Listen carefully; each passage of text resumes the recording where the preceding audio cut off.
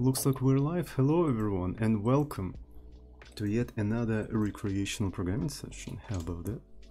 I bet you didn't expect that shit. So let's make a little bit of an announcement and officially start the stream as usual. I'm gonna put a red circle, then I'm gonna say live on Twitch. And what are we doing today on Twitch.television website? Today we are doing machine learning in C. How about that? I bet you didn't expect that shit to happen. I didn't for sure.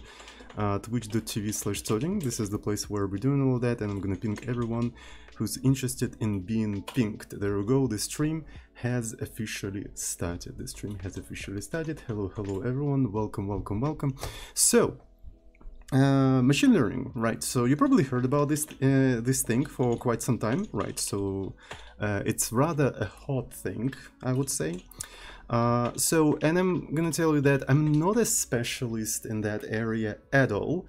I'm just like, you know, third-person observer. I understand some of the things, but I'm in no way claiming to be an authority on this topic, that's for sure. So take everything that I say with a grain of pepper. So essentially, what is machine learning? I'm going to explain you how I understand this entire area. I understand this as the entire area as sort of like a different paradigm of programming, right? So, you know, we have several paradigms of programming. Actually, we have two main paradigms of programming. It's a, you know, imperative programming and sort of like a functional programming, right? So, but I think machine learning is more of a, like another third paradigm, right? In the first two paradigms, you write the code directly, right? So you have a particular goal and you're trying to achieve that goal by just literally writing that code. In case of machine learning, you're not really writing the code of the thing that you're going to be executing directly. Right. Essentially, you have some sort of a model, right, that models some sort of a process that you want to predict or do something with that, or maybe even optimize that entire thing. And this model has certain parameters, right? This model has certain parameters. And what you code of the description of what you expect from this model. Like, how do you expect it to behave?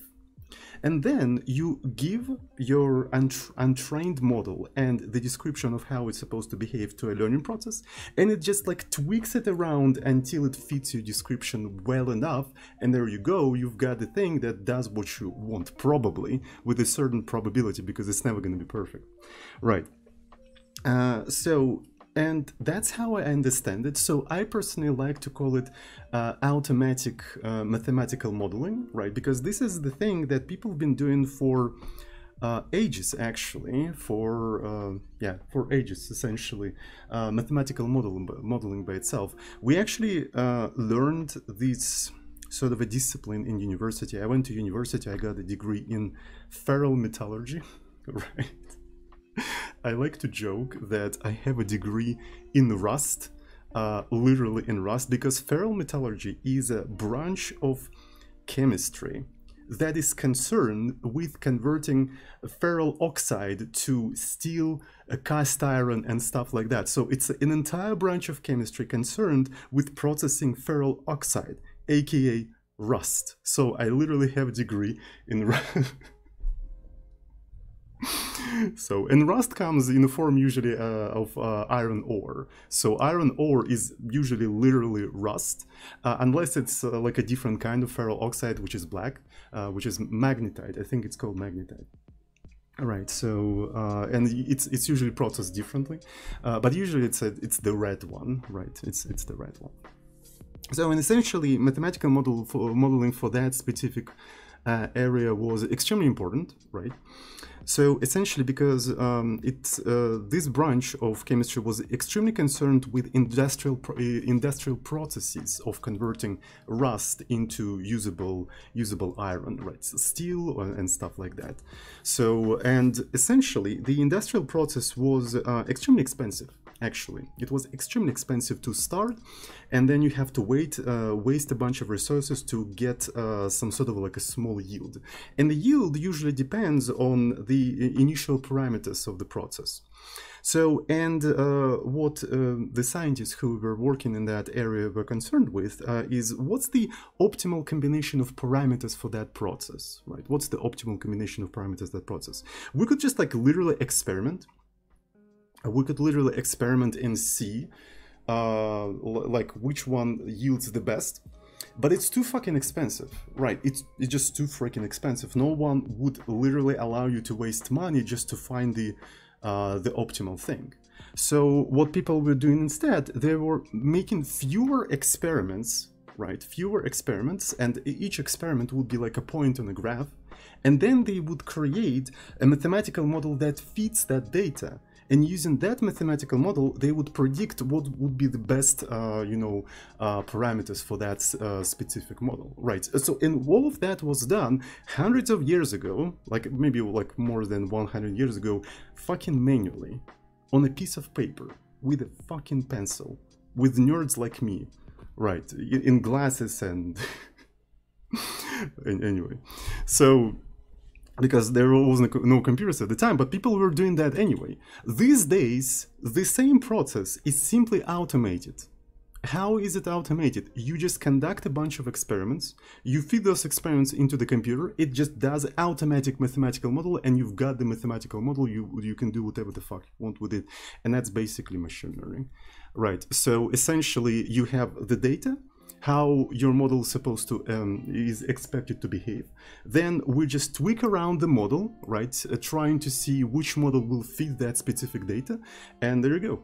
So that's basically what it is. Something that was made, right? Something that was made manually long time ago now is completely automatic.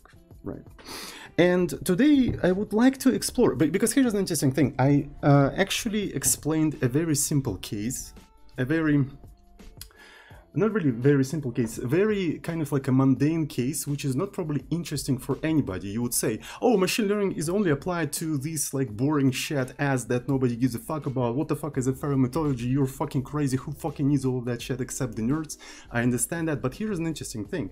You can model anything, literally anything. For anything that you have a data, you can fucking model it. One of the things you can model is basically the probability of the next word in a sentence. Why not? You can make a mathematical model out of that. So you have a sentence, and you can make a huge mathematical model that tries to predict the next sentence, the next word in the sentence. And then you can repeat the process and you can get ChatGPT. So there is a direct connection with nerds sitting in a feral industrial plant and people in OpenAI creating ChatGPT. They're using the same process. They're literally using the same process, actually. So, yeah. And this is what we're going to try to explore today. We're going to try to just take that approach of essentially I want to model something, but I don't have a model. Can we come up with an algorithm that, given how the model is supposed to behave, give me that actual model, right?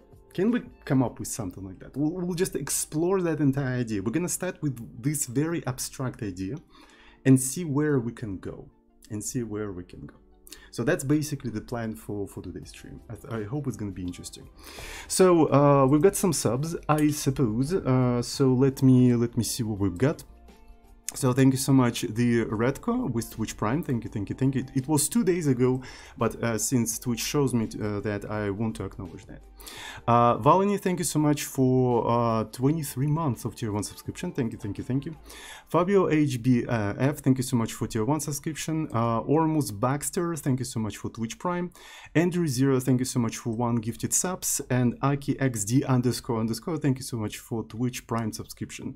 And then Ice Leo, thank you so much for wasting a shit ton of money to Jeffrey Bezos, because I'm not gonna get any of that ever. But thank you so much for 100 community subs. That just means that 100 people have an opportunity to speak in our Discord server. right, because once you get sub, you actually can talk in a Discord server. So now 100 more people can say something there, right, and maybe have a beautiful time. Because a lot of people say who have a voice in our Discord server that our Discord server is actually quite pleasant to talk in, because it's very calm. Because it's closed, actually, it's not as crazy as other Discord servers, right? So it's actually very much isolated its own cultural bubble, and that's what makes it sort of nice, right? Because it's closed. But now, 100 people can experience that. Thank you so much for wasting so much money, but making 100 people, you know, more happy. Hopefully, I don't know. We'll see. It depends. But you can also use emotes now as well. So anyway, let's take a look. So there was a very interesting example that I actually saw some time ago. I would like to credit the author of that example, but I can't really seem to find that. So, but just keep in mind that this example of machine learning, or rather hello world of machine learning, I didn't come up with that example myself, right? So just keep that in mind. So let's create a C program. We're going to be using C, by the way, right? We're not going to use any fancy frameworks or any libraries or anything like that. We don't really need that for now. We're only learning the principles. Right. So we're going to start like from fundamentals, like it's a very much fundamental stream. We're going to use libc and just C, at least for now. Right, so we're not going to use anything else. Actually, we're going to also use libmath, right, because we're going to use some of the mathematical functions, but we'll see. We'll see how it goes. I'm going to start with the hello world. All right, we're going to start with the hello world. Okay, so I'm going to return 0, and I'm going to say something like, hello, Seaman. Right. And let me maybe create a build.sh, which is going to build all of that. So bin.sh, and let's use Clang, and let's compile it down to an executable. So I probably also want to enable all of the warnings and all of the extra warnings, just in case. And I'm going to make this entire thing executable. So let's actually run it. And actually I want to enable the tracing so I can see what exactly it is running. So it shows the command, as you can see. And if we run this entire thing, it says, hello, Seaman. Okay. So let's train a very simple model, right? Let's train a very simple model that is trying to predict some number based on the input number, right? So let's actually create a training set, right? So we're going to have a train, and it's going to be an array of pairs of numbers. So the first number is going to be the input of the model, and the second number is what we expect from the model, right? Very simple model, right? One number in, one number out, and it's not predicting your age based on your age. No. Have you guys seen that meme? There was a meme floating around on YouTube, is that somebody was making like a neural network that predicts your age based on your age, right? And it was actually performing with 98% of success. So in 98% of the cases, it would actually predict your age correctly based on the given age. We're not going to be doing that. So, but actually very close, believe it or not, actually very close. So essentially, if you are supplying 0, right? If you supply 0, the model is supposed to respond with 0, right? If you supply 1, it's supposed to respond with 2. Very interesting model, isn't it? Right, so if you provide 2, it's supposed to return 4. If you supply 3, it's supposed to return 6. If you supply 4, what would it return if you supply 4? What it will return? Who knows? 8. It will return 8. It's kind of obvious what this model is doing. It's kind of, you can see that it just multiplies the number by 2, right?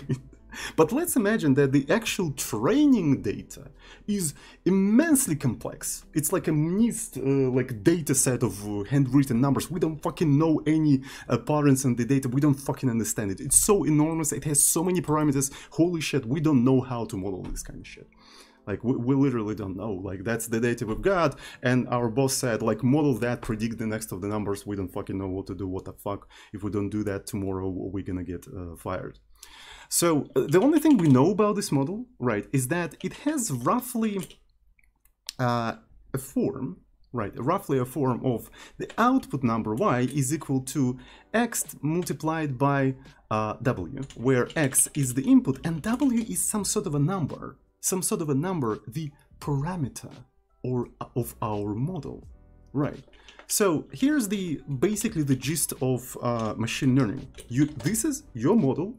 This is your model, and this is your training set. But all of that is reduced, it is compressed to very basic, very simple example, as simple as possible. But the same approach applies even if you have more parameters in here, more inputs and more outputs in here, and it still applies if you have immensely more complicated formula in here. In fact, the formula may consist of millions and billions of parameters in here, sometimes trillions. Like GPT-4 is like a trillion of parameters. Like, imagine a formula with trillion of parameters. A formula with trillion of parameters. Do you know what is a trillion? Okay, so here is the 1,000. So 1,000 is 3 zeros. Another 3 zeros is million. Right. Another 3 zeros is billion. And trillion is thousands of billions. Thousands of billions. Imagine a formula with thousands of billions parameters. Like, it's unimaginable. You can't imagine it. It's like trying to imagine like a black hole in the center of Milky Way. Like, you can just like show a comparison and stuff like that, but our brain is just incapable of imagining that. It's just like you cannot imagine it. But anyway, we're gonna focus on something that is one. So GPT-4, right? GPT-4 is this, and this is us. We're gonna compress this entire shit to just one parameter. Like, it's just gonna be one parameter, because why not? So yeah. Okay, and essentially we don't really know what is this parameter. All right, so let me actually bring back the formula. I don't know why the fuck I removed it. Right, we don't really know what it is, so we're probably going to start with some sort of a random number. Unfortunately, in C, random numbers, you can only have integers, but we can code something like random float. Right, so we can code something like random float, which let's say it's going to act like a JavaScript float, JavaScript rand, which returns the value from 0 to 1. Let's actually quickly code that. Right, so it's going to be something like rand float. Right, and essentially, here's the thing. So rand by itself returns a random number from 0 to a value, to a constant value, which is called rand max or max rand. I can never remember, right? But essentially, if it's max rand, the compiler will tell me, so I can easily fix that. And essentially, what we can do, we can cast this entire thing to a float, and then divide by rand max. We can also cast it to a float just in case. And this will effectively automatically give us a random number from 0 to 1. Right, and we're going to initialize our model with a random number from 0 to 1. Right, so this is basically what we're going to do. Right, we're going to put this thing in here, and let's actually try to rebuild this entire thing and see. Right. So rand max, it doesn't have rand, so this is because I need to include stdlib. Right, so, and there we go. So this is the random number from 0 to 1, but it's the same because we're using the same seed for a random number generator, right? Because we don't really initialize it. That's why it's always the same, right? So one of the things we can do, we can try to initialize the random number generator with the current time. So every time it's going to be different. Seeded gachi hyper. Yes, thank you so much. That's exactly what we're going to be doing. We're going to be seeding it. Right, so I'm going to provide the time. Let's go. Right, so as you can see, it is different every time. Maybe we actually want to have like a random number from 0 to 10. Who knows? Right. Let's actually say it's going to be from 0 to 10. And there we go. That should work. So it gives us random number from 0 to 10. But maybe, even though we want it to be random, maybe for sort of like educational purposes, we're gonna fixate it to something like 69, right? So, but seeding it differently every time would be useful in the future, right? It will be useful in the future, so I'm gonna keep it in here. But for now, I'm gonna just fixate it to this, right? So we now need to find the value of W that actually satisfies this data. But to know that it satisfies this data, we need to actually measure that somehow. How can we measure how well this parameter of the model satisfies that specific data? We can just iterate through the inputs of the data and compare the results with expected results. Right, we can just like do that. Right, so let's just see how well that specific model fits our data. Does it even fit at all? Does it return the same shit or not? I don't fucking know. Let's find out. Like, remember, we know nothing about the data and nothing about the model, right? So we can tweak the parameters. So let's just see how well does it perform, right? I'm gonna iterate through all of the data. It would be nice to have the count for the training data. So let's actually introduce something like train count, which basically takes size of the train, right, and divides it by the size of a single element of train. So effectively, this is what you have to do in C. Effectively, it will give you the amount of elements in here, right? So the amount of elements, so you can do something like train count, right? And what we can do in here, right? So we have an input. Input is basically train I0, right? So this is a train I0. So then we basically feed that value into our model, right? So, and we basically do y equal to x multiplied by w. There we go. So our model is a single number. We just feed that input data into the model and we get the output. And we need to answer the question, is y equal to what we actually expect in here? Is it equal to that? I don't freaking know. One of the things we can do, we can just look at them, right? So we can say that actual is this, but expected is actually this. Right, so something like this. There we go. So I'm gonna remove this entire thing and let's see what we have. Right, so essentially the actual value for the first input was 0 and expected 0, so everything works fine. So then an actual was 7, far off, completely far off, but the expected was 1. And as you can see, it doesn't perform well. It returns garbage. It literally returns garbage. Like, what the fuck is this model? We're gonna get fired tomorrow. Right, so let's actually have a measure of how bad this thing performs. So the way it's usually measured is with the like sort of like average square, right? I think that's how it's called, right? Average square. So essentially you find the distance between actual and expected, right? So you subtract the actual and, by the way, am I an idiot? Yes, I am an idiot. I'm supposed to put 1 in here. Supposed to put 1 in here. Yeah, there we go. It's supposed to be 2, 4, and 6. Yeah. But I mean, you get the idea. Already hallucinating, yeah. We haven't even trained anything, but we're already hallucinating. Isn't it cool? And yeah, our model is already closer, right? That's right, our model is already way closer than it was before. We just had to use the right data.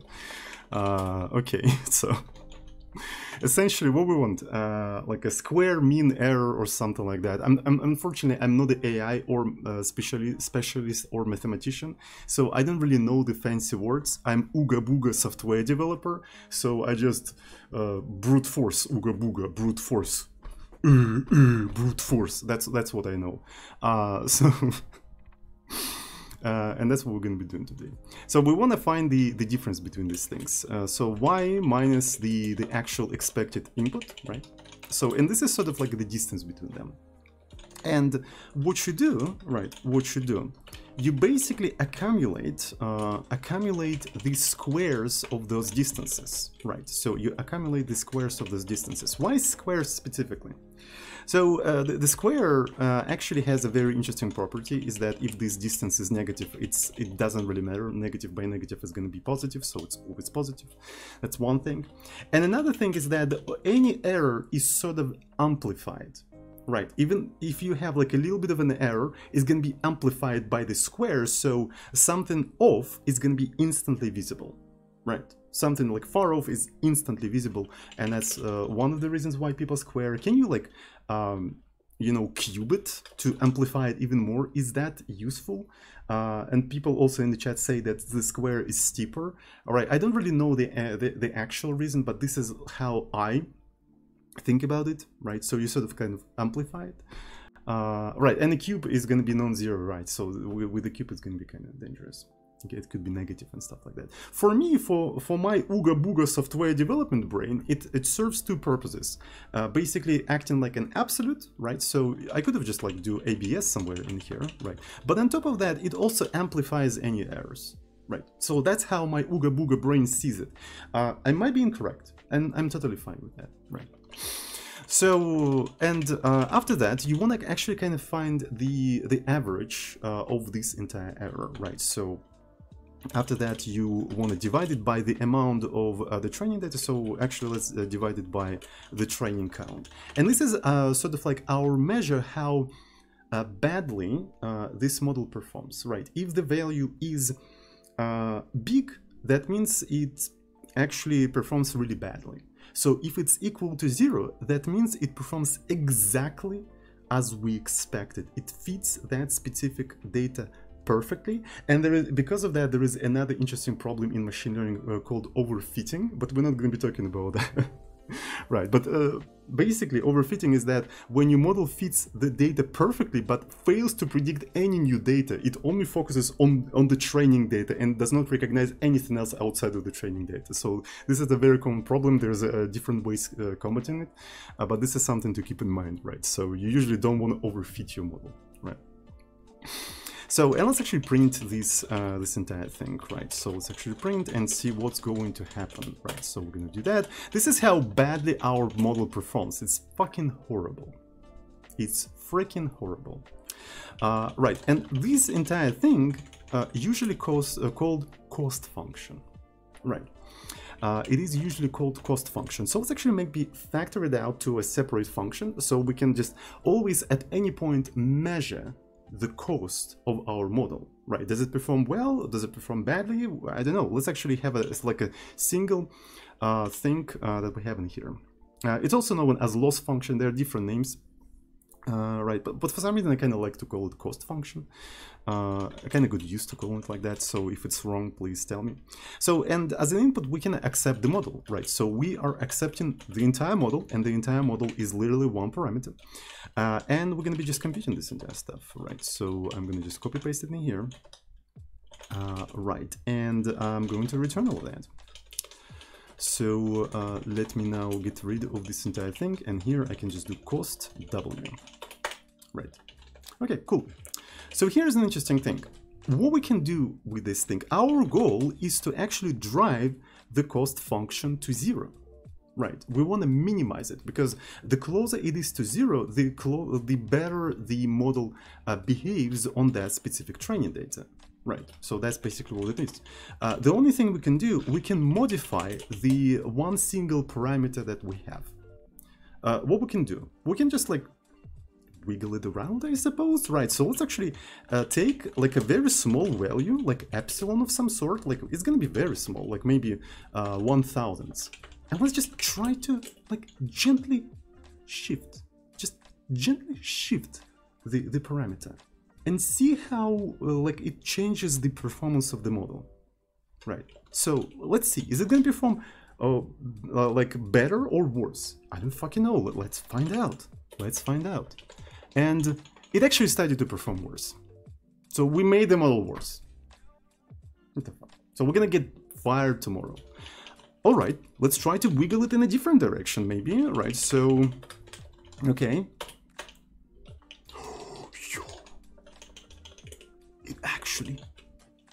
It actually performed better. What the fuck? What the fuck? Holy shit. What if we, like, continue doing that? It kind of gets better and better. What if we... Okay. What if we automate that process? Right. What if we automate the process? Right. So essentially, one of the things we can do, we can treat cost function as sort of like a mathematical function, right? So, and mathematical functions usually have some sort of optimum, right? So if you take a look at the parabola, right? So I wonder if I can, okay, parabola. I wanna get this thing. All right, let's imagine that this parabola is our basically cost function.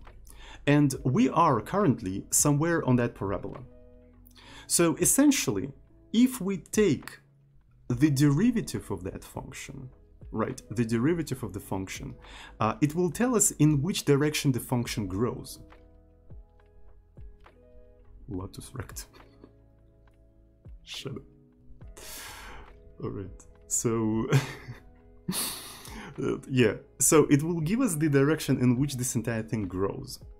Right, and what you have to do, you essentially have to move in the opposite direction. If you move it in the opposite direction of where the function grows, you're going to be actually moving towards the minimum, and you're going to get stuck in there. Right, and that raises the question, how do we get the derivative of this? This is like a for loops and stuff like that. So it is possible. We can probably convert it to like a mathematical function with the sum and like differences and stuff like that, find the derivative of this entire thing, and then just like move in an opposite direction of derivative. But this is just like, this is a shit for nerds, right? So we're Chad artificial intelligence bros. That's who we are. We're here to create the startup that's gonna be bought by Microsoft. We got no time to this nerdy fucking shit of derivatives. Like, what the fuck is this? Matrices? Derivatives? This is a shit for nerds. What's surprising is actually, by the way, is that in neural networks, you have to work with matrices and derivatives simultaneously. This is such a fucking irony. People keep complaining, why are we learning all of that in school? Because where do I need that? Literally the most successful discipline on planet Earth involves matrices and derivatives simultaneously. Fucking simultaneously. This is the irony. But anyway, we're not gonna be doing that. Right, so there is a very interesting thing. Do you know the definition of derivative? Right, so let's actually find the definition of derivative. Definition of derivative. Right, definition of derivative. So I will probably want to use Google. So I just want to open Wikipedia.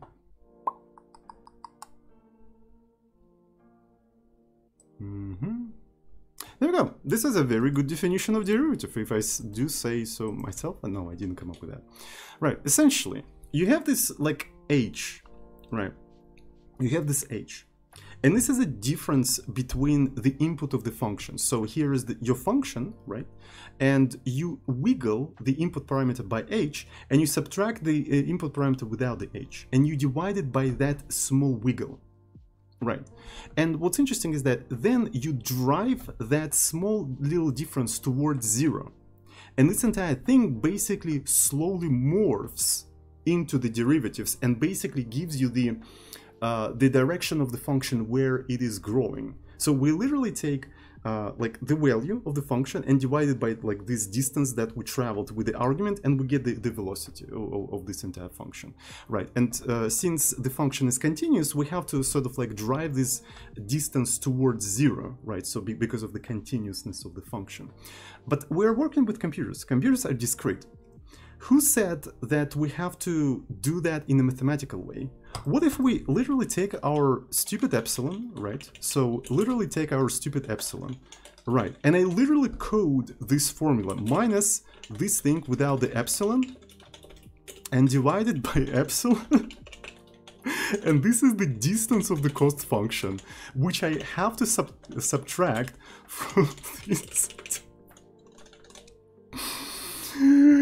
I can't imagine like an actual AI or like specialist or mathematicians in the chat fucking just screaming at me like, what the fuck are you doing, you fucking stupid software developer, what the fuck is this shit? In fact, it is a well-known method called finite difference, right? This is not something that is actually used in machine learning. Keep in mind, right? So this is not something that you want to do, but this is something that you can do when you're learning, right? Because we're trying to understand what exactly we're trying to achieve, right? What exactly we're trying to achieve. We have a function. We're trying to find where the function is at 0 at its minimum, right? So how we can do that? We can look left. We can look right.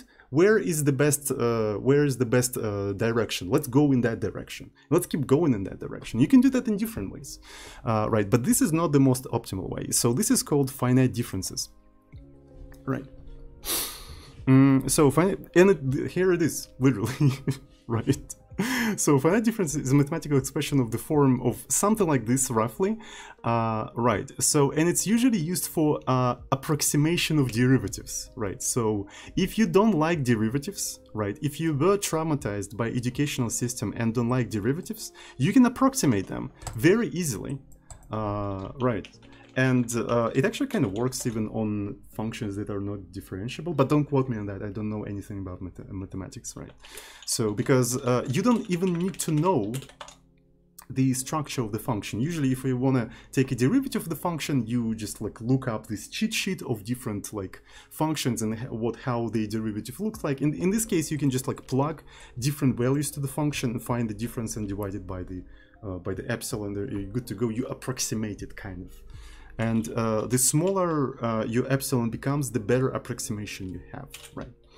So, and yeah, let's actually see. What is going to happen, right? So here is the cost function before we update it like with dcost, right? And this is after. Did the cost function improve, right? Did the cost function improve? No. It actually became worse. I wonder why though. And it's probably, let's actually try to print this entire value and see. Maybe it's actually huge. Who knows? Maybe it's actually huge. Dcost. Actually, yeah, we're supposed to do plus. I'm an idiot, right? So we're supposed to do plus. But let's print it nonetheless. So that was the problem. The problem is that I put minus in here, but it's supposed to be plus usually. Right, but let's take a look at that thing one more time. So dcost is 61, right? So that kind of should work, but it's too huge, right? You see, it's kind of too huge.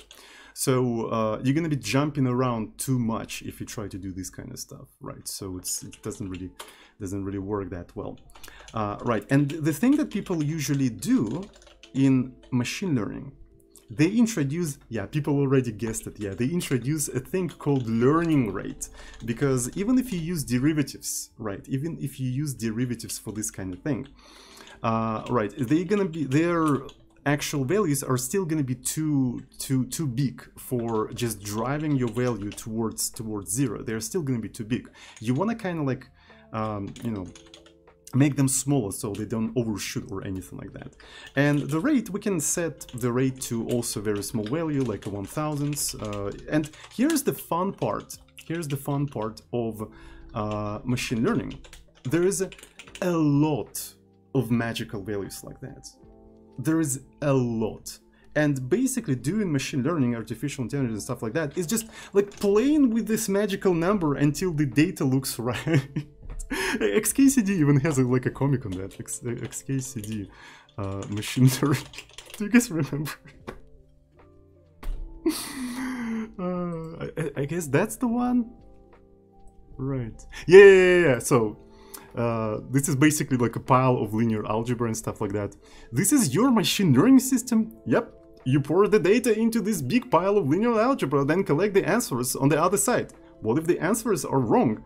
Just stir the pile until they start to look right. So, yeah, that's exactly what you're gonna be doing. And you won't believe this is not even a joke. That's literally how you do that. Right, that's literally how you do that. And what's funny is that this is the fact that when you work with like ChatGPT or any, you know, models that generate art and something like that, they not always work right away, right? And if they don't work, what you usually do, you just try again until they kind of produce the reasonable result.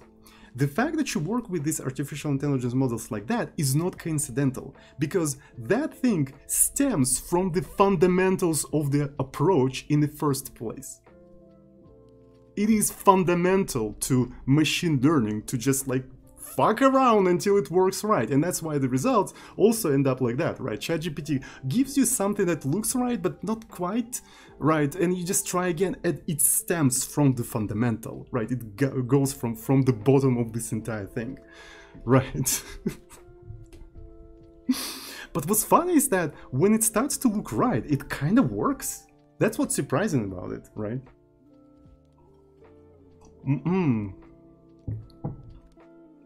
Which is why it's not good for people that have no idea about the subject. Yeah, that's very dangerous, right? So to use this kind of stuff effectively, you kind of need to know what you're doing, right? Unfortunately, but at the same time, this thing encourages you not to know what you're doing, which is a very dangerous thing. But anyway, so okay, so essentially that improved the cost function. And what's interesting is that if we will need to move in a different direction, this particular formula will take that into account automatically. It will just take that into account automatically. That's the beauty of it. And now, what if we just repeat this process 2 times? Right, we did it once. Let's repeat it 2 times. Right, why not? Let's see what's gonna happen. Okay. What the fuck is going on? Actually supposed to, alright. Yeah, there we go. So it decreased even more, right? It decreased even more. What if we do that, I don't know, 5 times? It decreased even more. What if we continue 10 times? What if we do 100 times? It keeps decreasing. So our model starts to perform better and better and better. What if we continue? How about 200s? Okay, not bad. What about 300s? It's almost 0. Let's continue. 500 times. It's basically 0. Okay, so let's train it for 500 iterations. Let's train for 500 iterations and print the value of W. It's basically 2.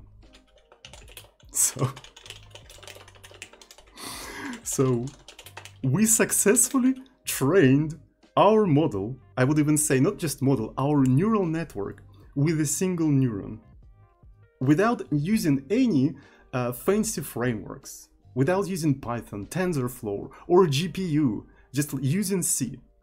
We just trained our single last cell brain.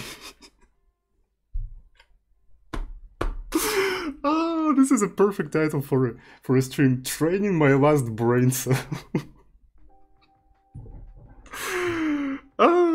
Training my last brain cell. Oh. Yeah, perceptron. So almost. We didn't get to the perceptron, but as you can see, it's not exactly. So the actual model here, the actual thing in here is like W has to be equal to 2. It was obvious from the start, right? It was obvious from the start, but we sort of pretended that we didn't know that, right? So we sort of pretended that we didn't know that, right? And it actually goes towards towards 2. So here's the interesting thing. Okay, so we can print the cost. Let's actually say that the cost is equal to that, and let's also, along with the cost, let's print the value of the model and see how it sort of approaches to, right? So I can print it like that. Right, so we can clearly see, so it started from 7, right? It started from 7 and it was going down to 2. But what if it started below 2? Right, what if it started below 2? What if instead of this thing, we had something like 1? Would it still work? Yeah. It started from 1 and it started to approach 2, but it never fully approached it because we didn't fully train it, but it's still approaching 2. So it is approaching this solution. It is approaching this solution, right? And so what's interesting is that here, this particular cost function is very simple.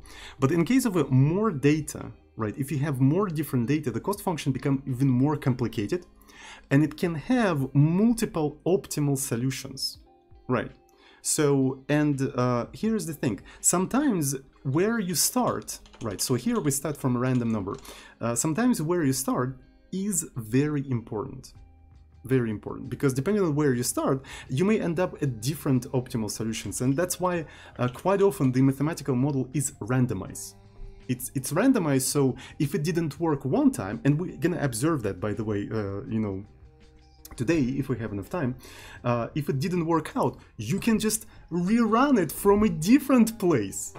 You know, the classical, just stir the pile of linear algebra until it looks right. So if it didn't work first time, you can just try it another time in a different state. Until it works out. So,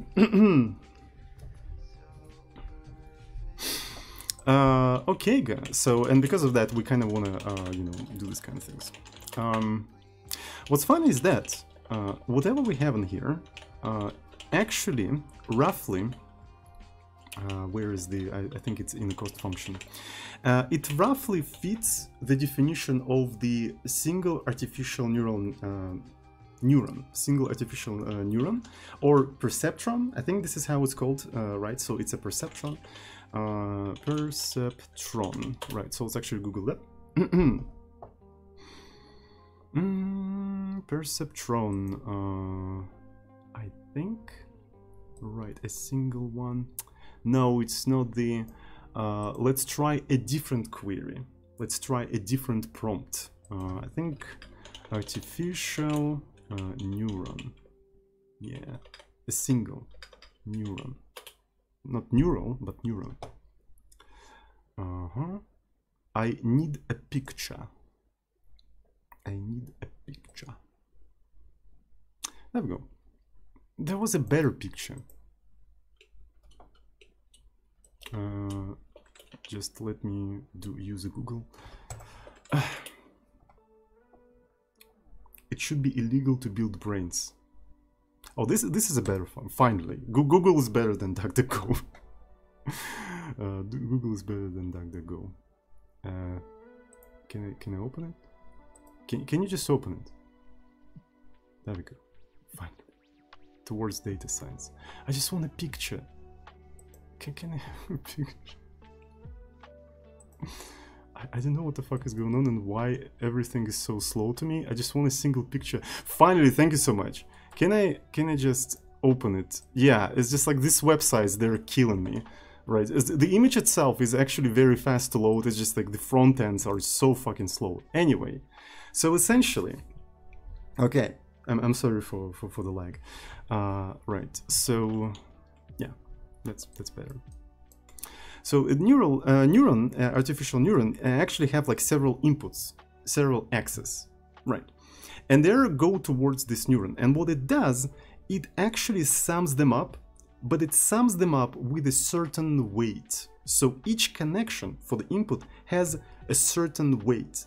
And essentially, if you have several inputs like x1, x2, x3, and so on and so forth, and each input is connected with a weight, W1, W2, W3, and weight is effectively how strong this connection. So what the neuron does, it basically sums them up by multiplying by the weights, right? So it's going to be x1 multiplied by W1 plus x2 multiplied by W2 plus x3 multiplied by W3, and so on and so forth, and so on and so forth.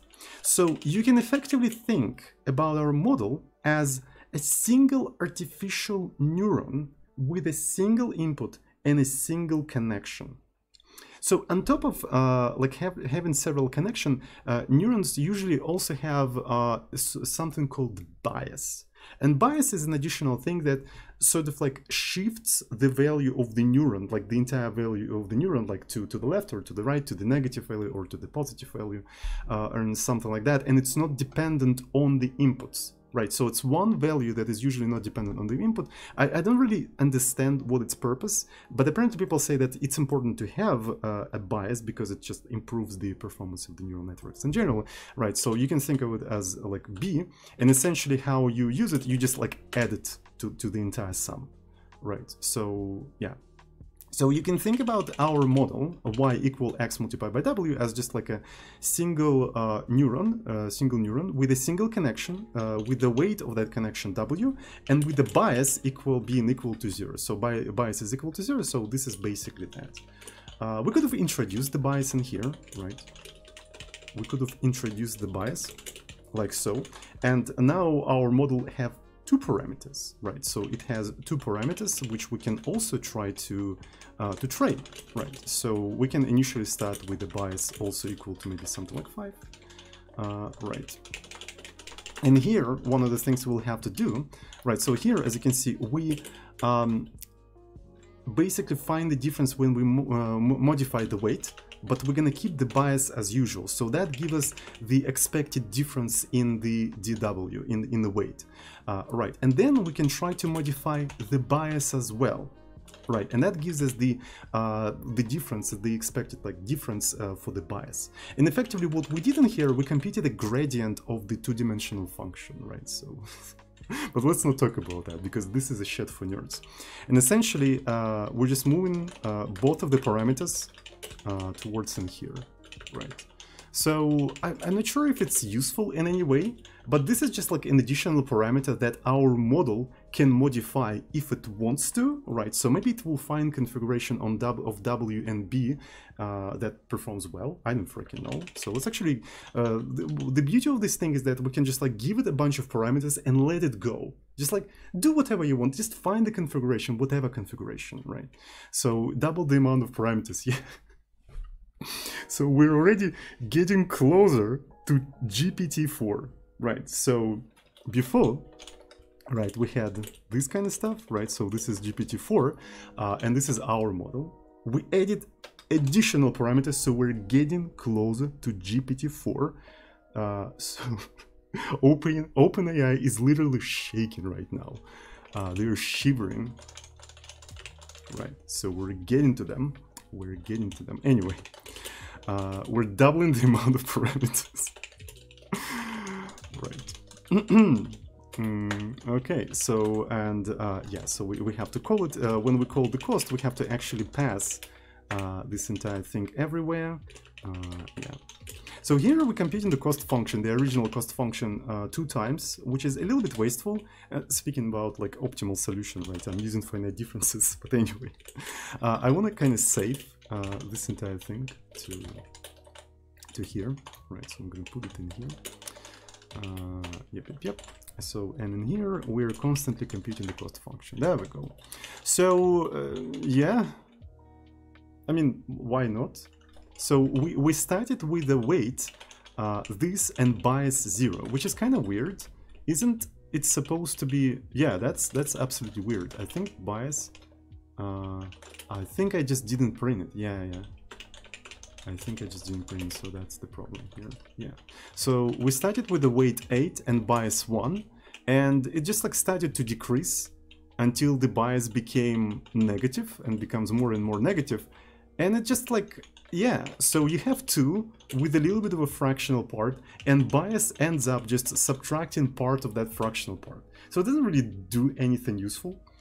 But overall, right, it may help your neural networks. So I heard. I'm not an artificial intelligence person. I don't fucking know how this entire shit works. But anyway, so cool. That's pretty cool. We have a neural network with a single neuron.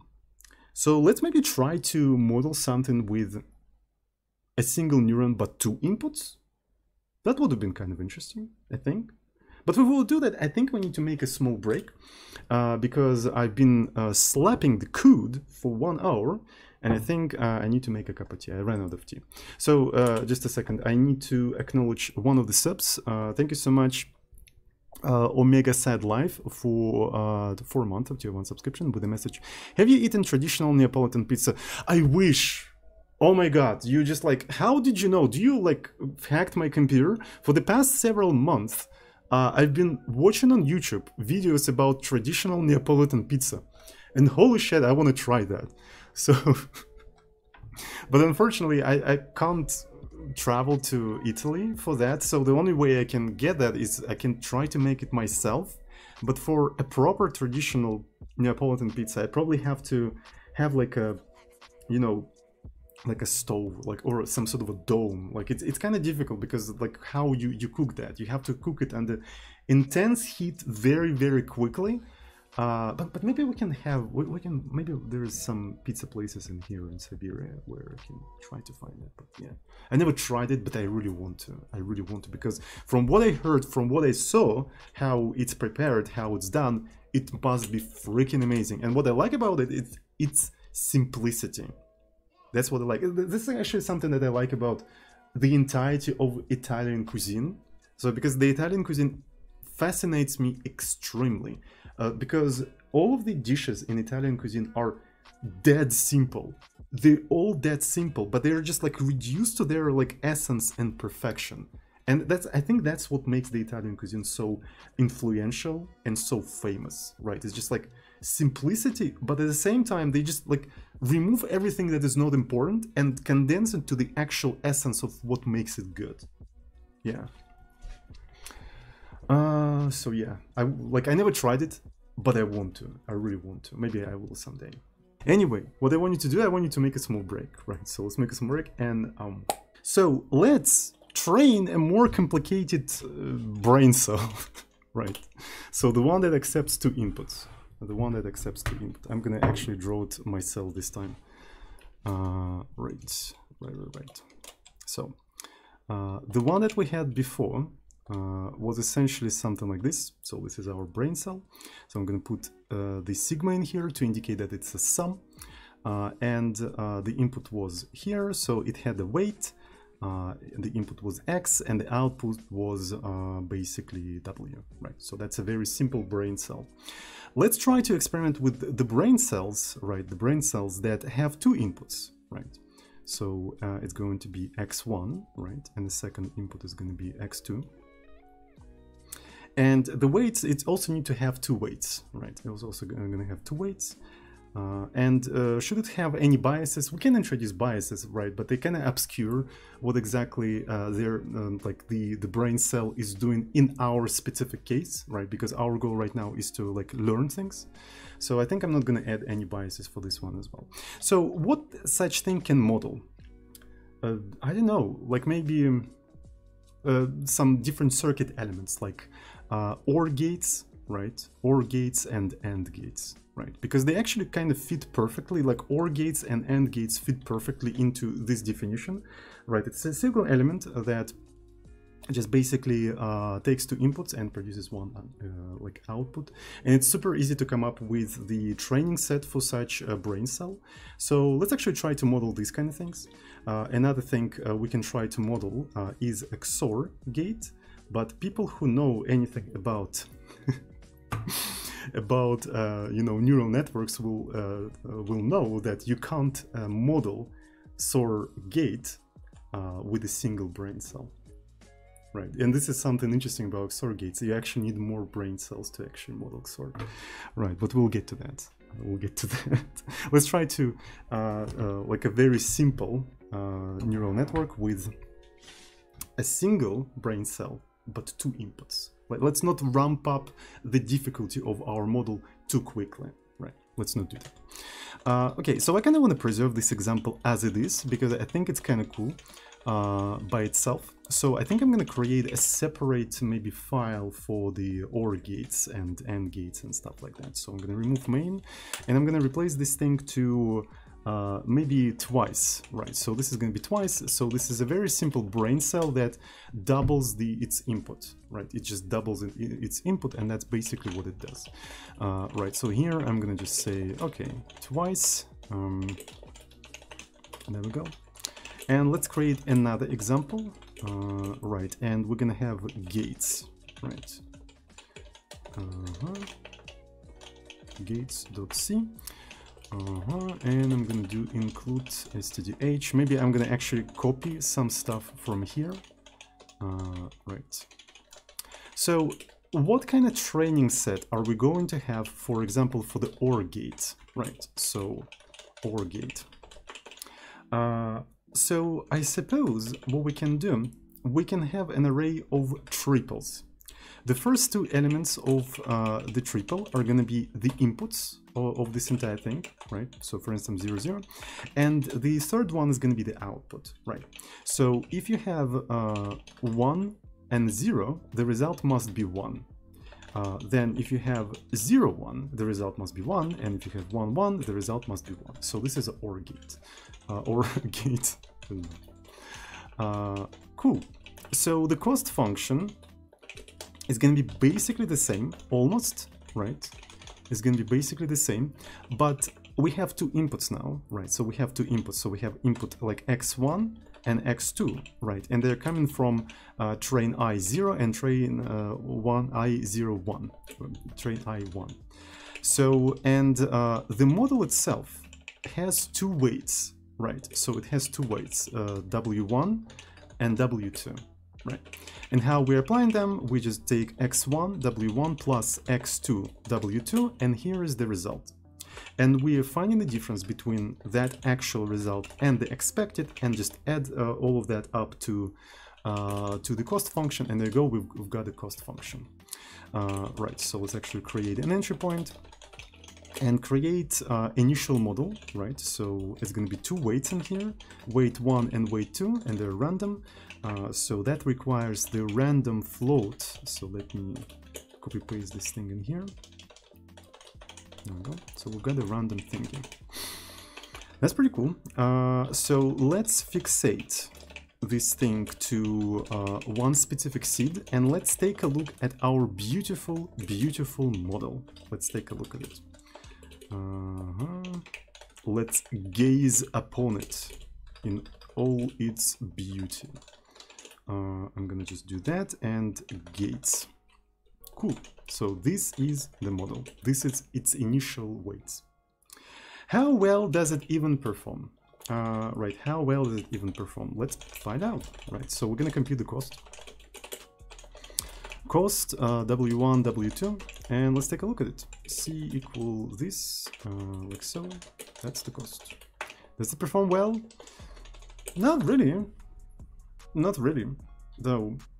Though it's close, it can actually get pretty close, right?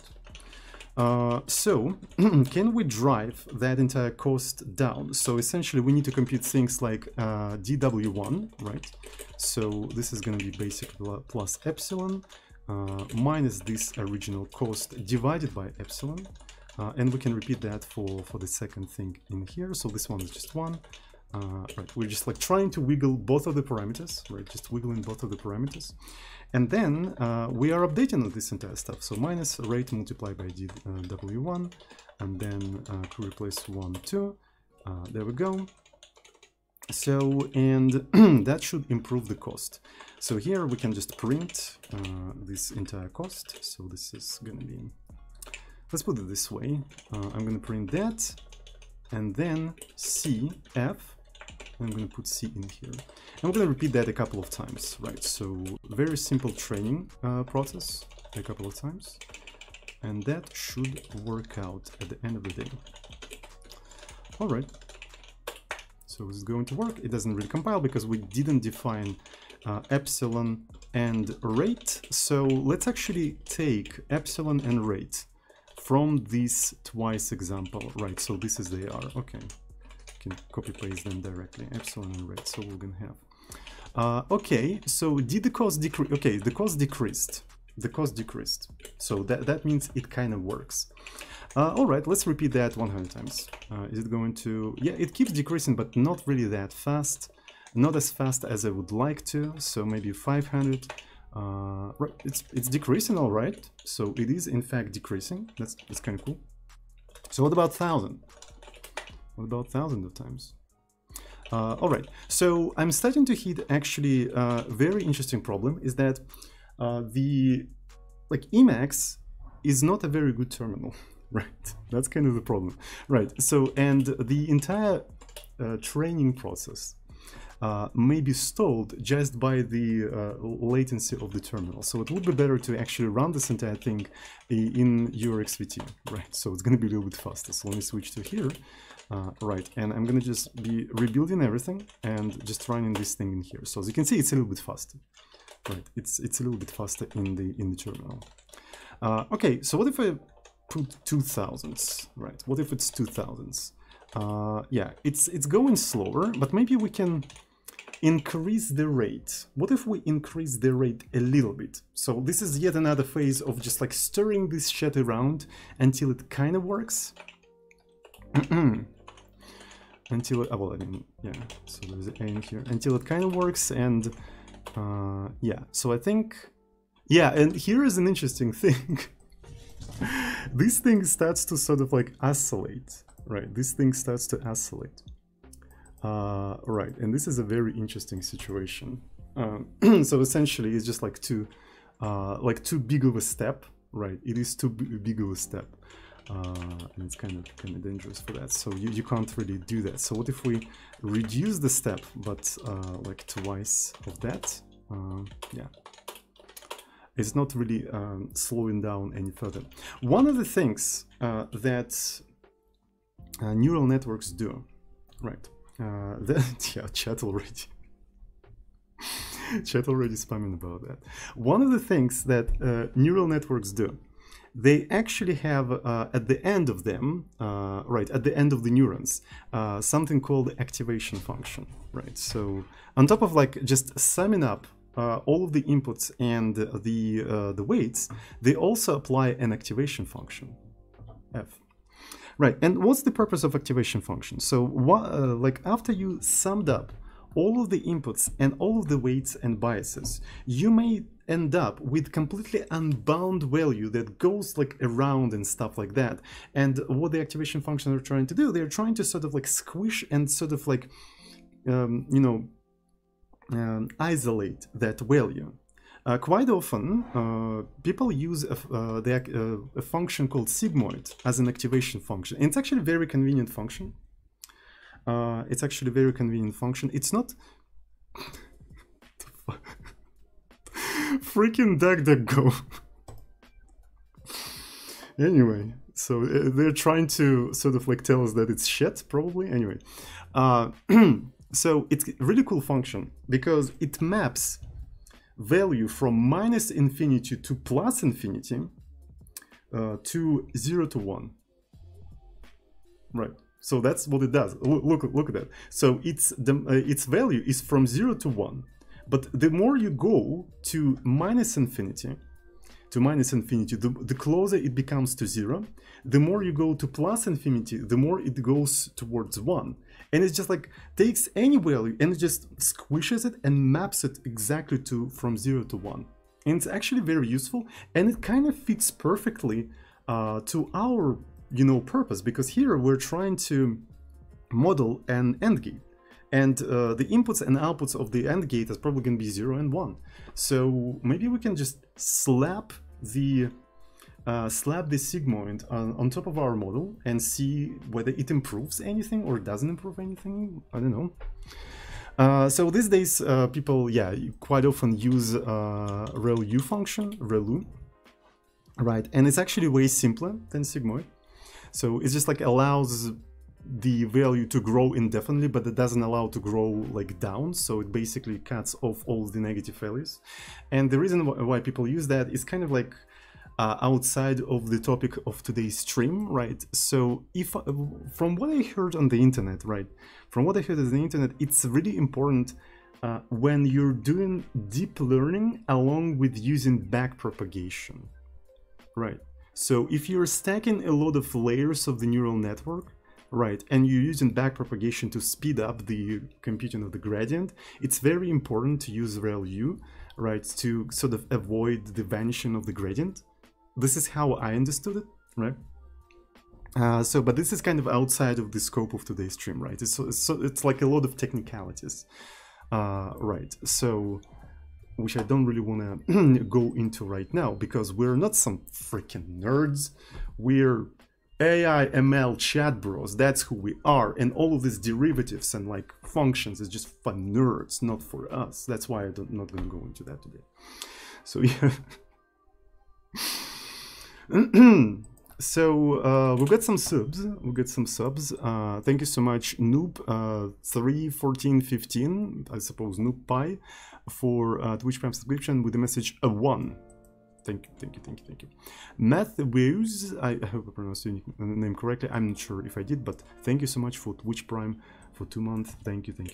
Really appreciate that. So yeah.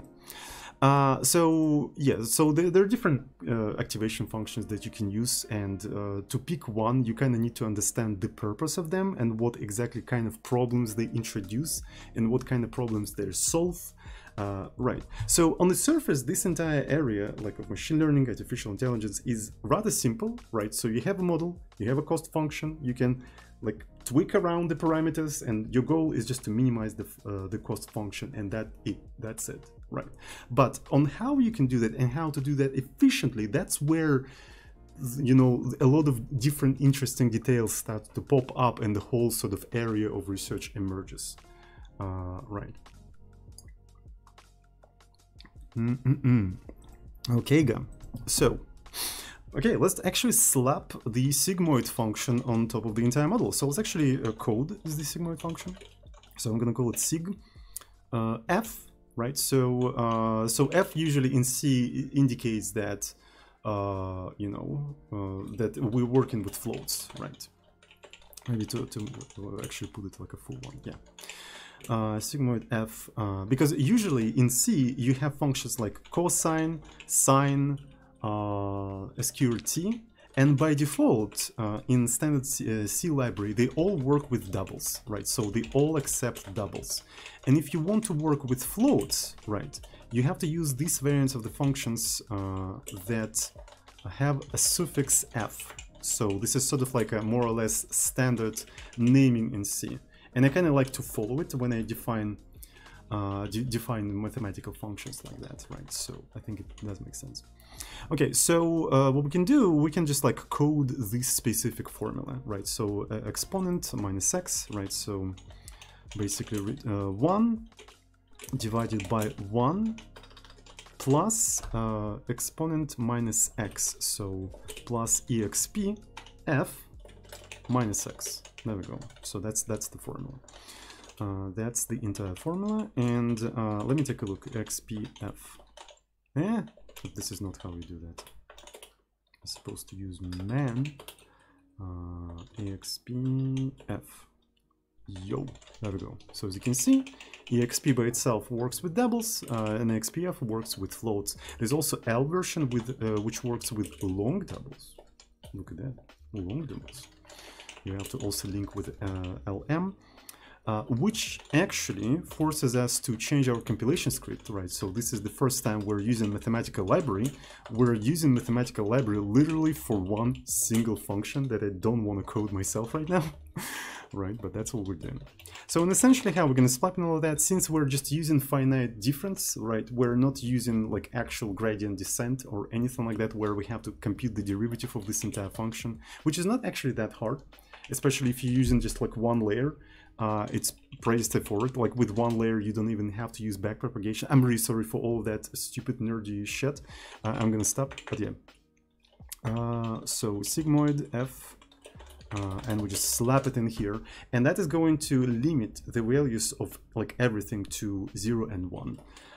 Okay, so let's actually take a look at how exactly sigmoid works. It's actually rather interesting. So I'm gonna end the program in here, and I'm gonna just iterate through some values. So let's actually iterate through minus 10f up until plus 10f, and we're going to add 1, right? Something like that. And what I want to see is basically this thing. Right. So here's the x, and here is the sigmoid x. Right. And we'll also put new lines in here. Build gates. There we go. So it complained about this thing. This is because it doesn't have any declarations of this function. Let's include math.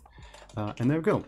So we have the range from minus 10 to plus 10. Right. But it's still from 0 to 1, and it doesn't matter how big of a range it is. It like literally doesn't matter. You can iterate from minus 100 to plus 100, and let's actually in this case make a step 10 so it doesn't like consume everything on the screen, and it's still going to be from 0 to 1. It literally doesn't care, right? So it basically stops at 1 around, but it's just like flow doesn't have enough precision to show that it's less than 1. As far as I know, it never actually reaches the 1. It just basically approaches 1 indefinitely, right? That's how it works, I think. I'm not a mathematician, so I'm a ooga booga software developer. So yeah. So and in here it infinitely approaches 0, which is kind of cool, right? So just like between 0 and 1. Let me see. So that changes the model completely, right? So that changes the model completely, and let's see how it behaves now, right? How it behaves now. And it kind of reduces, but not too much. But maybe now, since we're sort of limiting everything, maybe it will make it easy to increase the rate. Yeah, so we can now increase the rate. So let me increase the size. What about 1,000? Right, so what about 1,000? It's a, yeah, okay, so it actually, yeah, okay. So what about 2,000? I should stop running this entire thing in Emacs and just let it do it in here. Okay, so what if I also decrease the epsilon? Right. I think it's a little bit faster, but what we want to do is probably like maybe 5,000 in here. Right. Maybe even more. So I suppose now I can actually increase. It keeps decreasing. So what about 10,000? 50,000?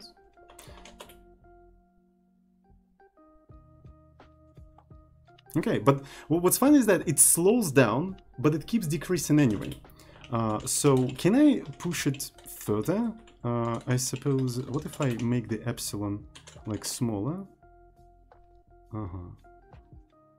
Yeah. So what if I don't print anything? What if I don't print anything and I'm gonna say, okay, make 1,000,000 of iterations, right? And then print the final result in here, right? So hopefully, so in the cost in here has to be cost W1, W2. Right, so let's actually do that, and let's wait a little bit. Cost is still kind of scheisse. What about the epsilon?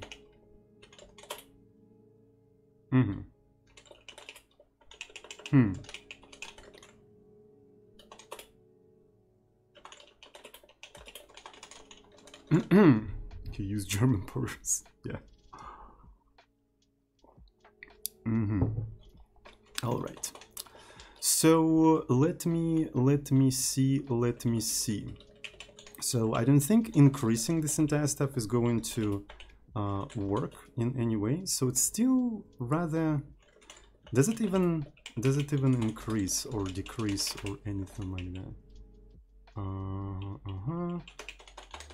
So let's print this entire stuff.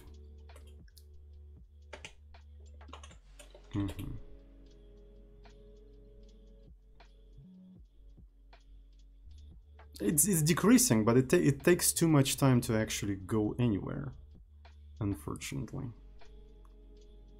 It takes a lot of time to go anywhere, and it slows down over time.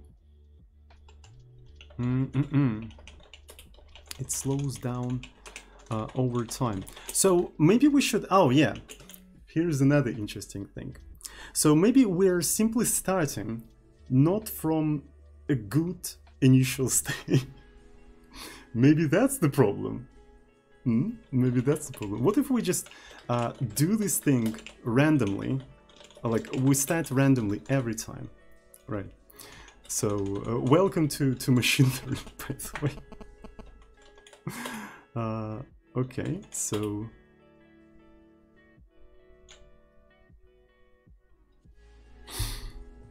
stir it up. Yes, stir it up. Is it improving over time? Is it actually improving? Though, let me double check that I didn't make any mistakes in here. So this is 1, so this is supposed to be 0. So this is 3. Okay, so I really need to double check that I'm not making any mistakes. For sure. So this is a training, this is difference between these things.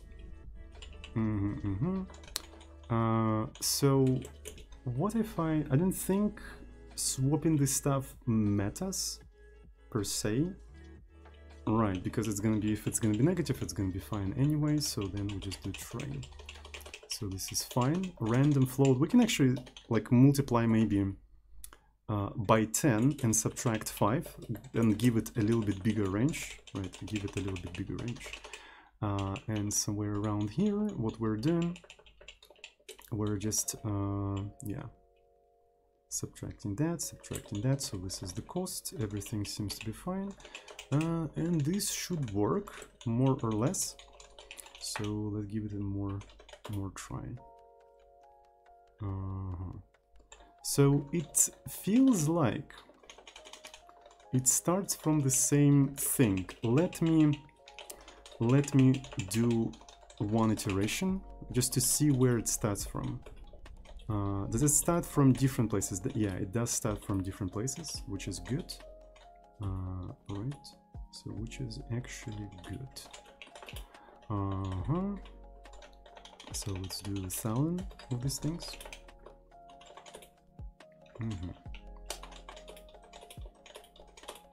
One of the things we probably also want to do, maybe we don't really need all of that stuff. Sigmoid is used in cost. Try using a different cost function. I don't think, yeah, this cost function should be fine in my opinion. Right, it should be fine in fact. One of the things I want to do, by the way, after we ended the training, right, I want to actually iterate through the data, right, through the training data. Or maybe we can just do the following iteration, less than 2, plus I, and just do J and see how well that thing performs. Right, so this is going to be ZU. So this is OR, right? So that means we can do OR and then equal to F, right? And let's just forward this entire thing. Like so. So, but in this case, this is I and this is J, right? So this is I and this is J, and see if it like performs well. Like how exactly does it perform? Maybe it performs fine. So IJ. And that's already kind of okay, believe it or not. Right, so even though the cost function doesn't become 100% 0, look at that. I mean, on 0, 0, it's like equal to have, but where it's supposed to be 1, it is actually closer to 1. Right, it would be better to train it a little bit more, right? It would be better to train it a little bit more, like maybe 10,000 times, if you know what I mean. Right, to drive down this specific thing, right, even better. But for some reason, that specific case doesn't really go well. doesn't really go well. I don't really know why. Right, so we can try to do, yeah. For some reason, it's stuck for this 0.5.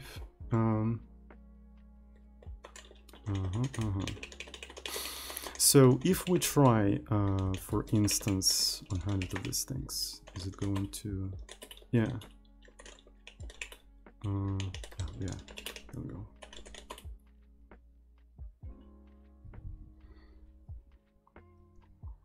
Because sigmoid 0 is, yeah.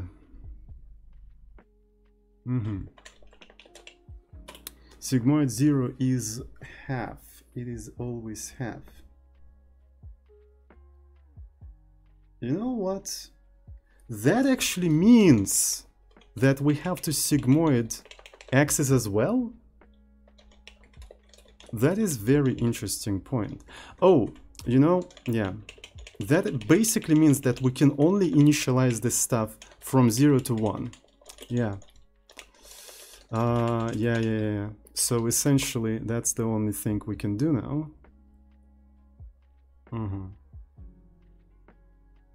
No, it's still not.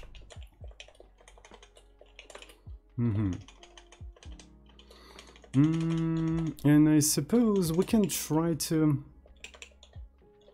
Well, I mean, this... Maybe you can add a bias. Let's try to add a bias. That's a good idea. That's a good idea. Let's add a bias. Right. Maybe that's why you need a bias, by the way. Maybe we're about to find out something very important about neural networks and why exactly you need to have a bias. Right. So you can offset things around. Yeah, so and bias could be a -half. Yeah, that's actually a good point. That's actually a good point. But it's we're gonna let the model to discover all of that, right? So we're gonna let the model to do that. So this is gonna be the bias db bf b. There we go. Almost. Yeah, we have to pass this thing in here. And yo, look at that! What the fuck? It's almost 0. And this is the lesson, boys and girls. Why this is the answer why you need to have a bias. Even though it kind of, yeah. So it performed better, but it still have a half in here. Right, so we can try to do even more. Alright, so bias kind of works out. Oh, I didn't add, okay, I'm sorry, I forgot to add the bias in the forwarding. So maybe it makes sense to have a separate function, which is called forward, right, where you specify the model, right, and I mean, it's kind of stupid function would be, right, so we don't really have that complicated of a thing, right, that complicated of a thing to actually introduce such functions, so let's actually let it be. Look how fast it actually approaches 0. Like, look at that column, right? So this is the column. I'm not sure if the encoding allows you to see that, but this is so cool. Right. And look at that. This is OR. This is literally OR. You can even use like half as an indicator. So if the value of the neuron is less than half, that means it's 0. If it's more than half, that means it's 1. And it found a configuration that acts like OR. Right. It acts like OR. Do a graph. Let's give it a try, sure. One of the things we can do, right, so let's see. So I can spend a lot of time coding something that would show the graph, but one of the things we can do is we can just dump the cost function, right? And we can just save it to cost.txt, right? And then using GNU plot, we can plot cost.txt with lines, right? So with lines. There we go. So we can kind of, I'm not sure if you can see that, but yeah. So can I increase? I can't increase that, but here it is, right? Oh, I can probably zoom in myself, right? So this is how it started. It started from here and it dropped very quickly to here, around 10,000, I suppose. Yeah, around 10,000 iterations. So it's this is the amount of iterations, and this is the cost function, right? So that drive it, and then it started to slow down more and more and more and more. It's sort of like a, it looks like 1 over x, kind of. It kind of looks like 1 over x. So this is basically how the cost function was decreasing or something. Right. It would be kind of cool, right? It would be kind of cool if this was actually a graphical application that startups the window, like maybe at like SDL window, and like draws this cost function in real time as it learns. That would have been actually kind of cool. But that might take like an entire like separate stream coding this entire system, so that's why I don't do that. Right, so I know that the chat Python developers already have all of that, and they can do all of that in a like a Jupyter notebook, but I have a Muxiphobia.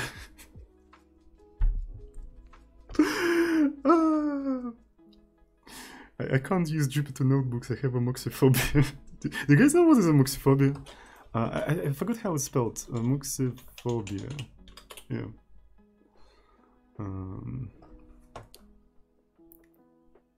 It's a fear of Jupiters. It's a thing. There is a phobia. There is a phobia for Jupiters. Have you seen a Jupiter? Jupiter. Have you seen a Jupiter? This shit is fucking scary. Like I'm gonna show. I'm gonna give you Muxiphobia. I'm gonna give you Muxiphobia right now. Do you know that the size of this great red spot is bigger than Earth? Like this little thing on the surface of the Jupiter is bigger than fucking Earth. It can devour this entire Earth easy. Like, tell me how you don't have a Muxiphobia. Like, I do. This shit is fucking scary. It's just like this sort of Lovecraft style, like a demon that can devour entire world. Right? And it's nearby. It's in the same solar system. Like, it's fucking scary. Now you have Muxiphobia. Anyway, you're welcome.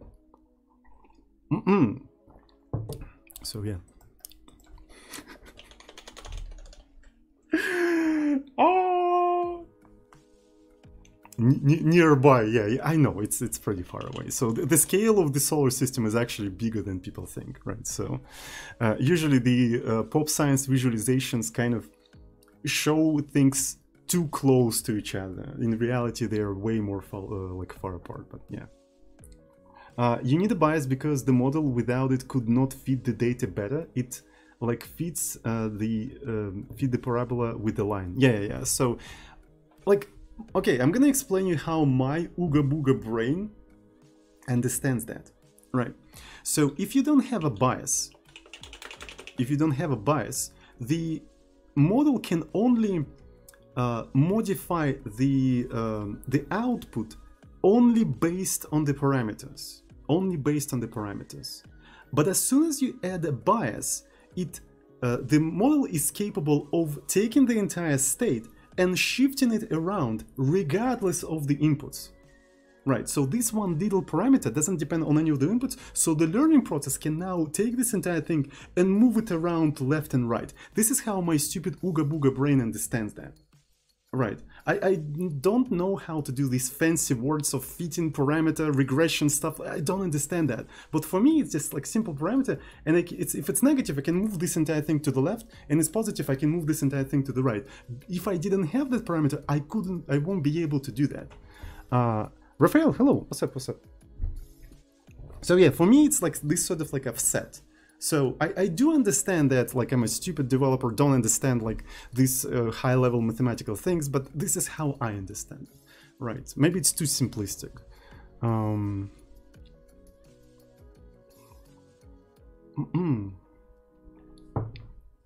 So yeah, anyway, here's an interesting thing, and this is where the cool part comes in. very cool part that actually even scares me a little bit. I don't know what to tell you. I don't know what to tell you. So it's not that dramatic as I'm gonna show it, but yeah, okay. So here's the OR, right? Here's the OR part. Now I'm gonna go to my cost function and I'm gonna say, okay, let's actually change the data. What if instead of OR, I want AND? So in case of an AND, I'm gonna do it like that, right? And we're gonna try to train it for a little bit. And this motherflipper acts like AND now. I never explicitly told it to be OR or AND. I just coded like a description of the behavior of this element. And it just like tweaked parameters around, and it came up with a thing that acts like that. So it's a very simple thing, right? It's a very simple thing. But I never set up any of this configuration myself. I just explained it what I want, and sort of like a portal from other dimension appeared, and this element that I wanted appeared out of that portal. Right, I only said, I want that. And it just like, it found it. Here it is. This is what you wanted. This is probably what you wanted. There you go. This is so fascinating. But at the same time, it's not always going to be exactly what you want, right? It's like asking Genie to grant you wishes, if you know what I mean. Right. If you're fucked up anywhere in your description of your wish, the Genie is going to fuck you. That's right. So... So genies are actually very, very vile creatures, right? So they're gonna rule lawyer your wish to their advantage. And this is what these machine learning algorithms are. They're like genius, right? So you have to be very careful with what you're asking for. Yeah. So we can also try to train this entire thing for other things, right? So as far as I know, it can even do NAND gate, right? So this is like this is AND gate. So you can also do NAND gate, right? And NAND gate is basically AND, but all of these things are inverted, right? So you can essentially just invert this entire thing, right? And it still will be able to actually model that. Right, as you can see, it modeled that. So this is the NAND gate now, right? So it's AND, but with negated.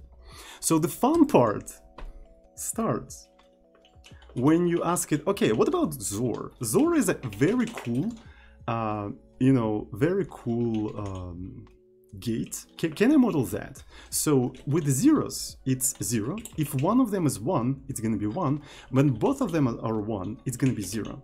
So you can think about XOR actually adding up two numbers, right? So here is the sum of the numbers, right? 0 plus 0 is 0. 1 plus 0 is 1. 0 plus 1 is 1. 1 plus 1 is going to be 2. But the last digit, the overflow digit, got basically thrown away, right? So we threw away the overflow digit, and we only left with this thing. So it's just like overflown. It's a sum of a single bit. Right, so we're gonna try to do this entire thing, and it didn't really find anything. Maybe we just need to run it more. Let's actually take a look at how it evolves. Right, how it evolves. So let me see. And it kind of stagnates at the quarter of the, here's the cost function. It kind of stagnates at the quarter, right? It kept decreasing the weights, right? And it didn't really go anywhere.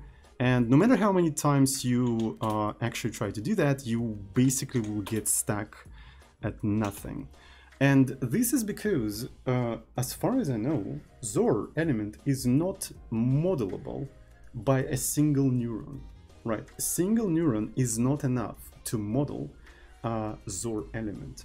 Right, so this is because, again, I'm a stupid Ooga Booga developer. Right, I'm a stupid Ooga Booga developer. But as far as I know, so a single neuron can basically classify things on two sides of the line, right? Because what it does, it just like models a single line, right?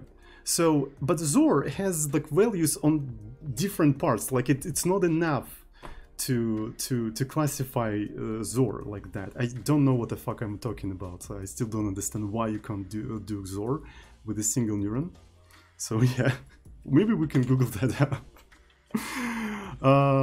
XOR with XOR neural network with a single neuron, right? That's the right intuition though. Oh, thank you. So we don't have to Google anything. Okay, perfect. Okay, so,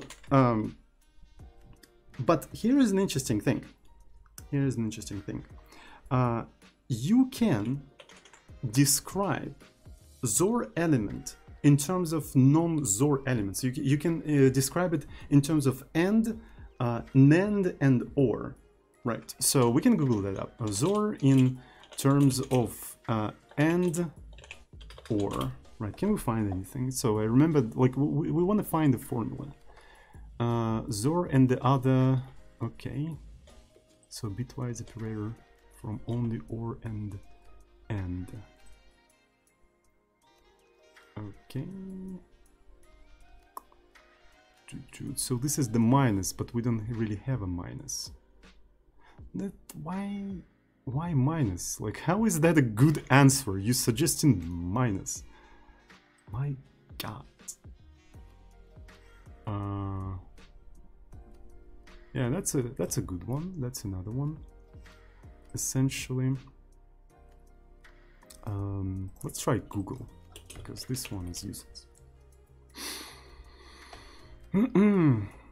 So I remember there was one is XOR combination. There's one that I really liked. There's one that I really liked, and that was, I think, like X or Y, X or Y, then X and Y negative, like, so this is NAND, and all of that AND, right? And that was XOR, right? That was XOR. And I really like this description, right? And I'm going to show you why. So let me quickly maybe do this thing. I want to confirm that this is actually XOR. I want to quickly confirm. We can easily confirm that, right? So we can just iterate size x, 0, x less than 2, plus plus x, right? And this is going to be y, y.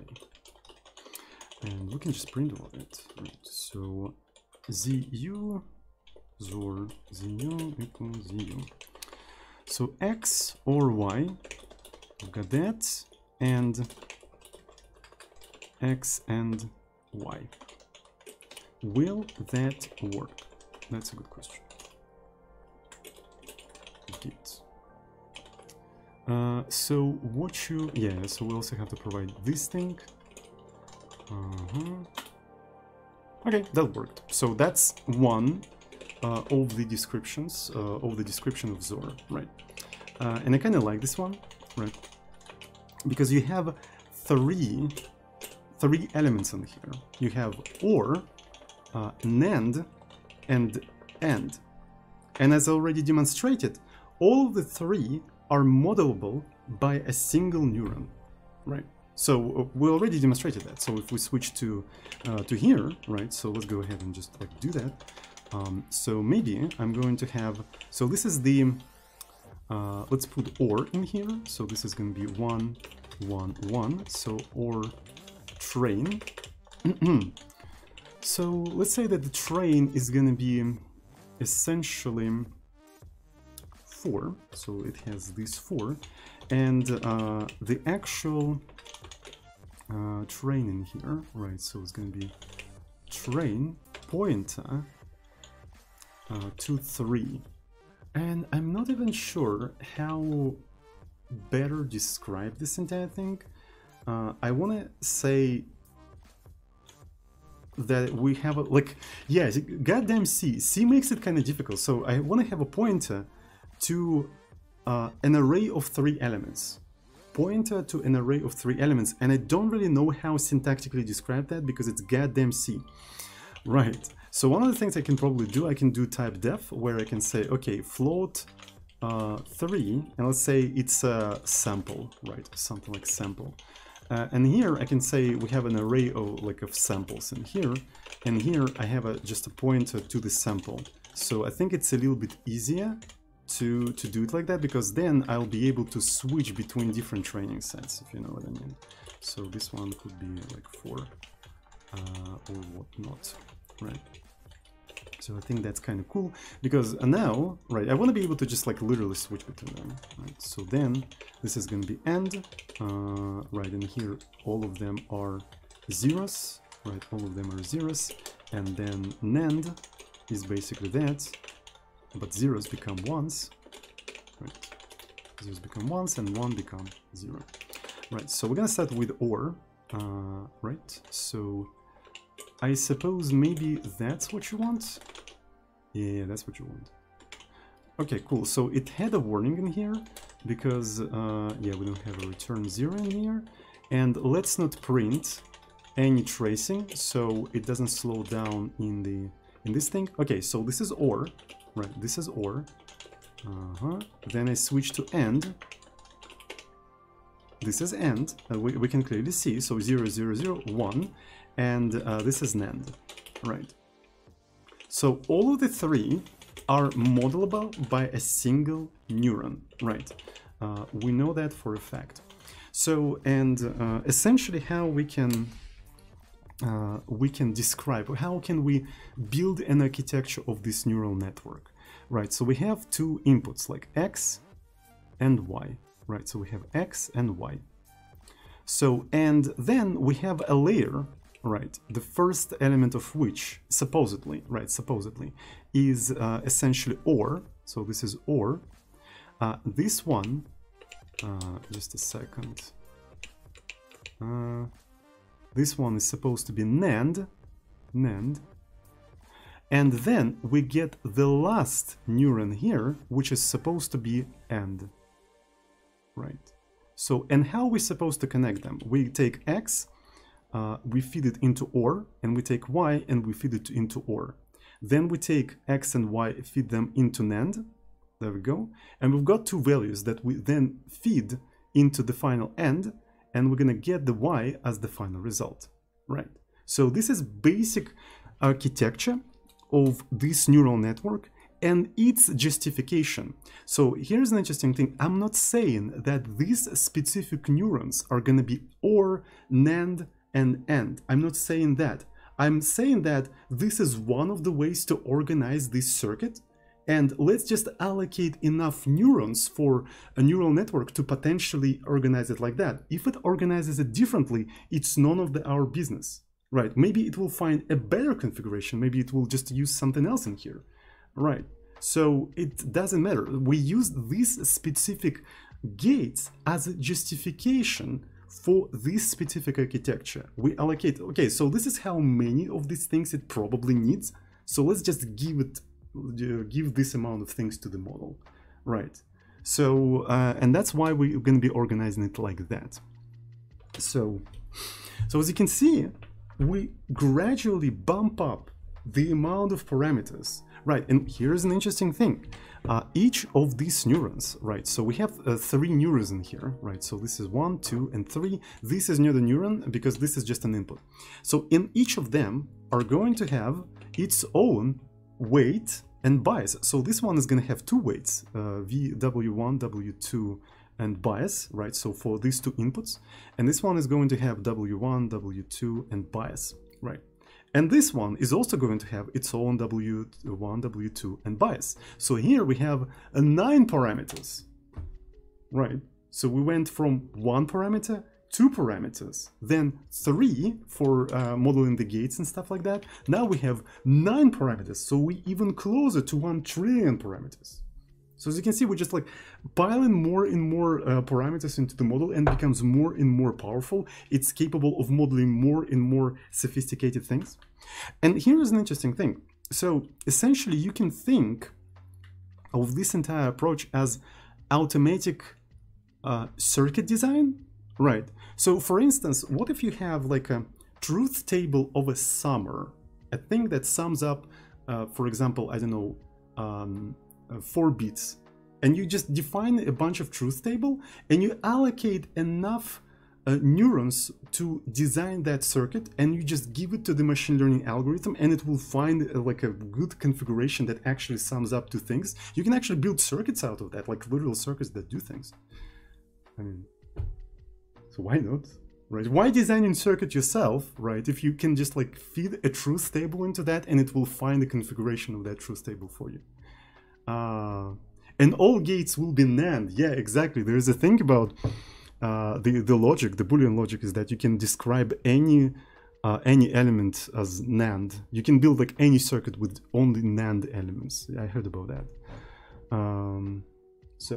But we're modeling only like digital circuits and stuff like that. But we can model anything, right? So this is like a universal circuits, right? If you have data to train this thing on, you can just do that. Anyways, so let's try to code this entire thing. Again, I'm not going to be using matrices or derivatives or any of that nerdy shit, right? For now, right? We're going to keep the level of nerdiness down. I know it's kind of hard on my channel, but that's what we're trying to do.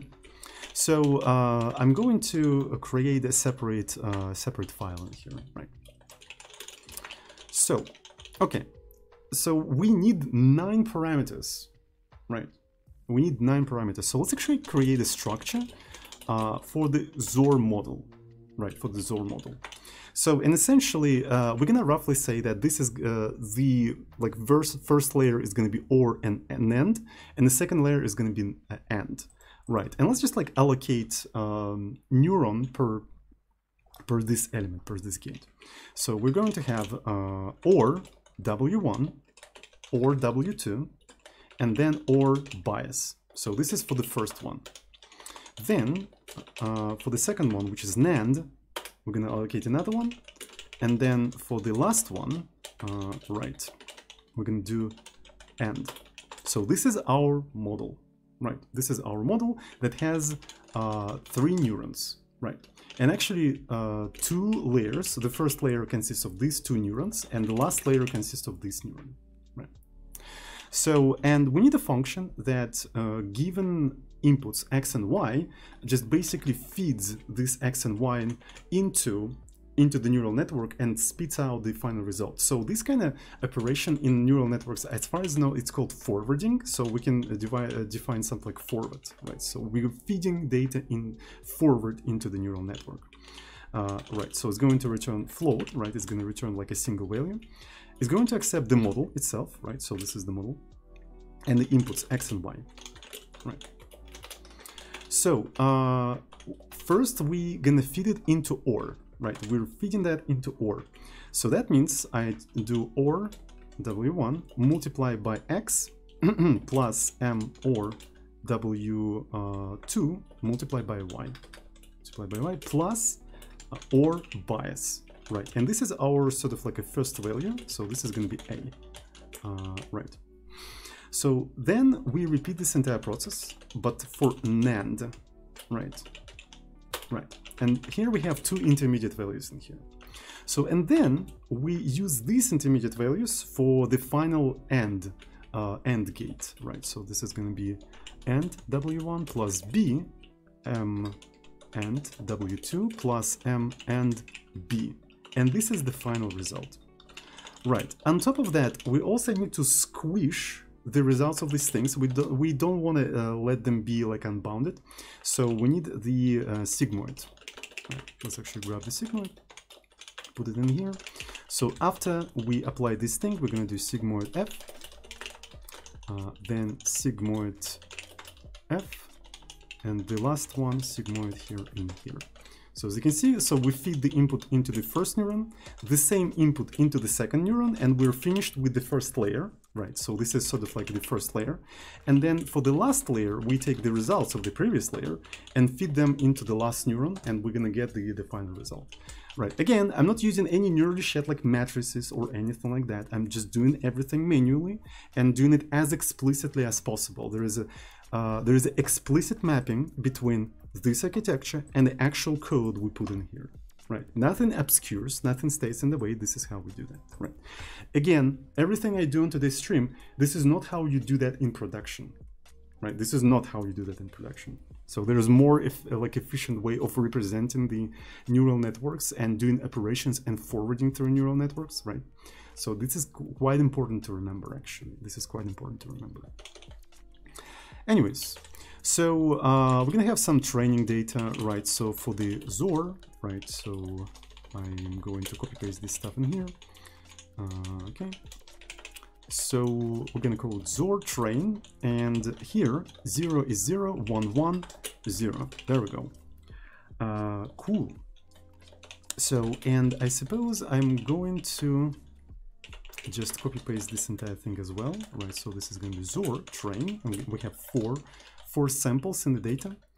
And what's interesting is that I suppose the cost function is going to stay basically the same, except instead of accepting the parameters of the neuron, we're going to accept the whole model in here.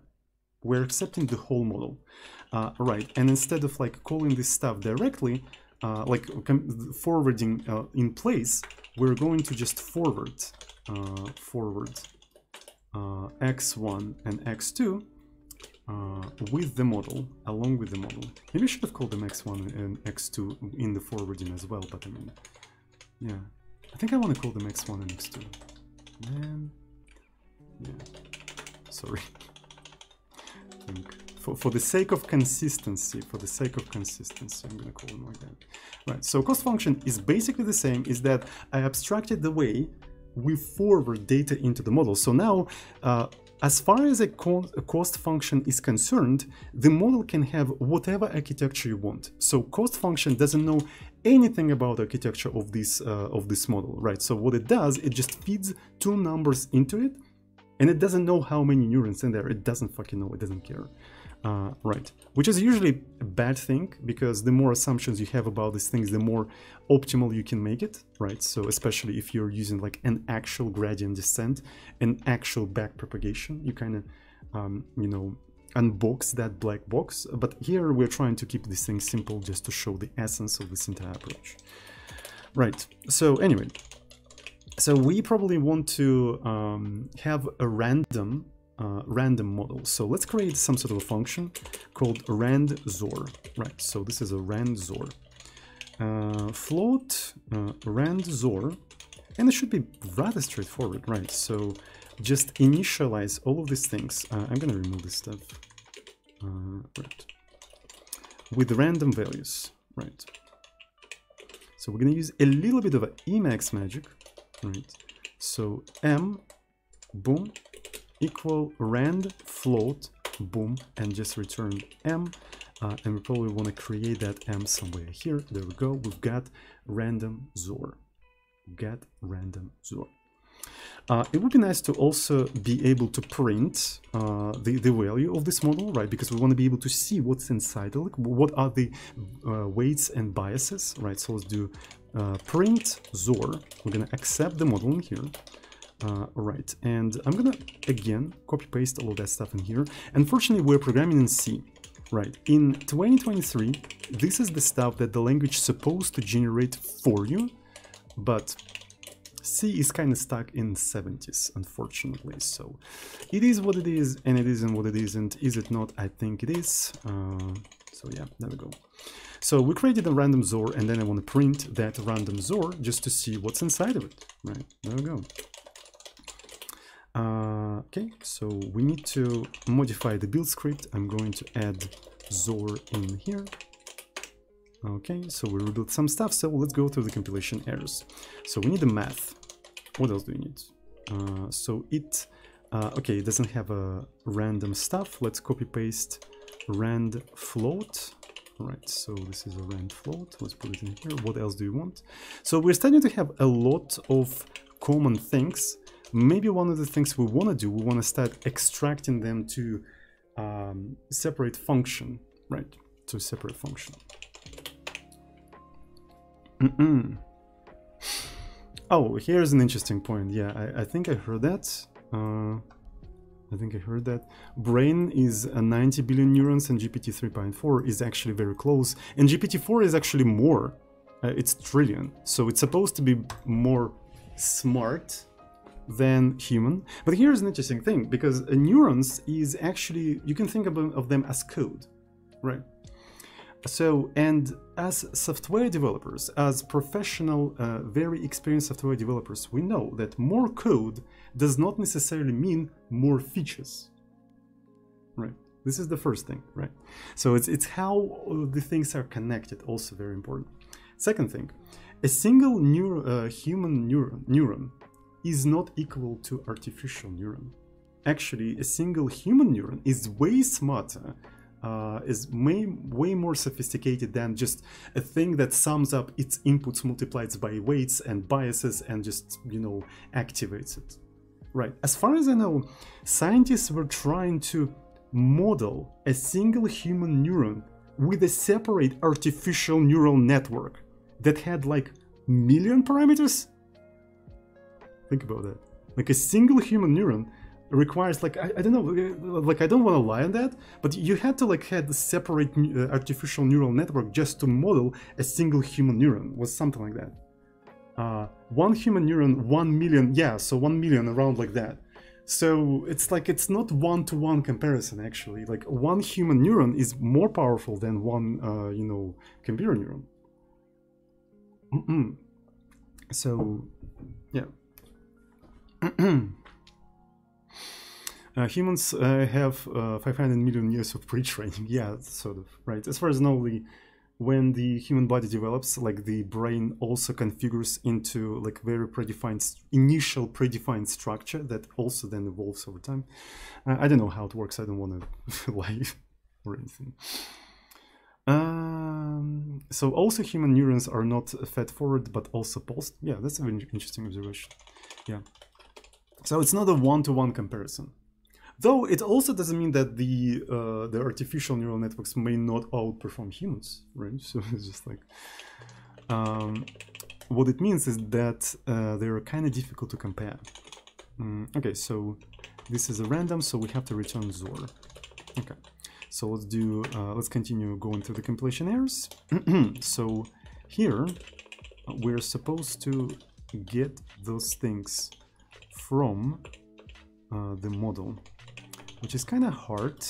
Gotcha, Hyper, right? Because I have two component word in here, so it means I have to jump once, twice, m dot boom. There we go. Can your Vim do that? Okay, that's cool.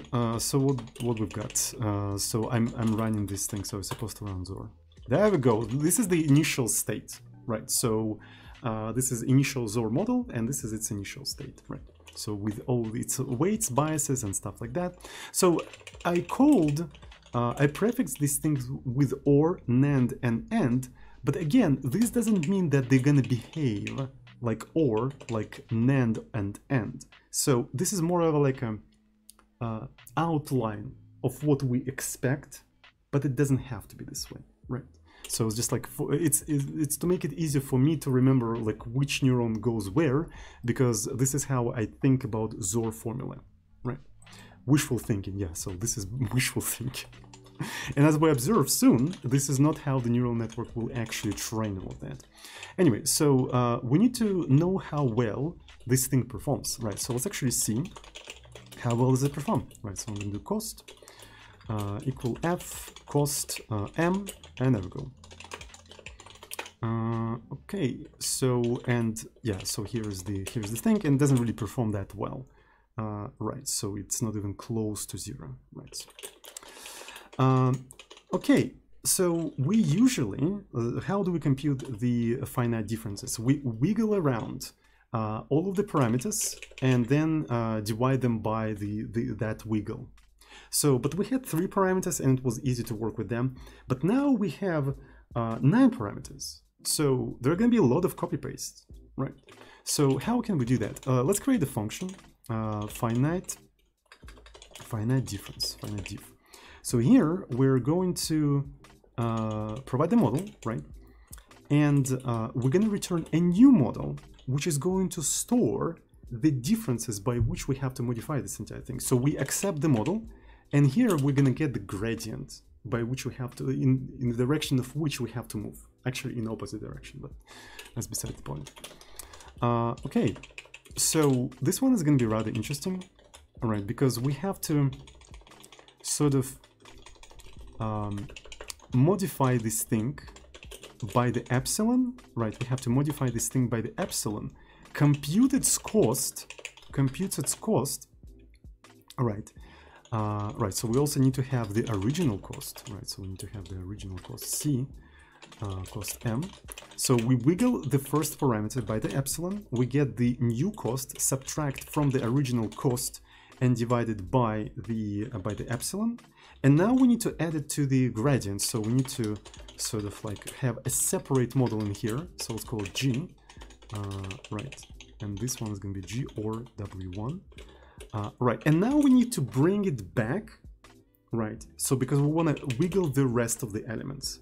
So essentially, we can just basically save the value. It would have been easier if these parameters were an array of floats, right? It would have been way easier, so I wouldn't have to do that. But for the sake of explicitity, I'm like copy pasting the code, right? So we're gonna save the initial value of the model. We add this small wiggle to that thing, compute the new cost, find the difference, and then we're gonna restore the saved thing. So I could have just like do something like minus epsilon, but we have to keep in mind that we're working with floats. Adding and subtracting things from floats actually introduces error, and doing this thing like that accumulates the error. So to prevent the error, I'm actually saving, like literally saving bit by bit original bits and restoring the original bits, right? So that's why I just don't subtract epsilon. It would work in case of integers, but in case of floats, it's rather dangerous because the plus and minus are in float in IEEE 754 are really prone to accumulating errors, right? So multiplication doesn't really introduce that many errors, but plus minus actually very fucky-wackish. Anyway, so this is what we have to do per parameter. It's kind of dumb, I do understand that. Please forgive me. But it is what it is, and it isn't what it isn't. Is it not? I think it is. Okay, so this is what we save. Then we take the same parameter, add the epsilon, right? Then we compute the gradient, so we take the cost of the modified model, subtract from the original cost, divide by the epsilon, and then we restore the saved thing. Boom. There we go. Can your beam do that? Easy peasy lemon squeezy. Look at that beautiful, beautiful copy paste. Oh. So, and then we return the gradient in here, as you can see there. There we go. Isn't that poggers? Isn't that poggers? Anyway. Cool. So, let's see. So here we can actually print, or was it print XOR? Yeah, it was print XOR. Print XOR M. Then I'm going to separate this entire stuff by the line, and then I'm going to print the finite difference. Finite difference in here. There we go. So let's see the difference between them. Okay, so it didn't work because it wants epsilon. We can actually provide the epsilon here. Why not? Let's put it in here. Float epsilon. Let's say it's going to be like 1/10. Cool. So, essentially, this is the original random model.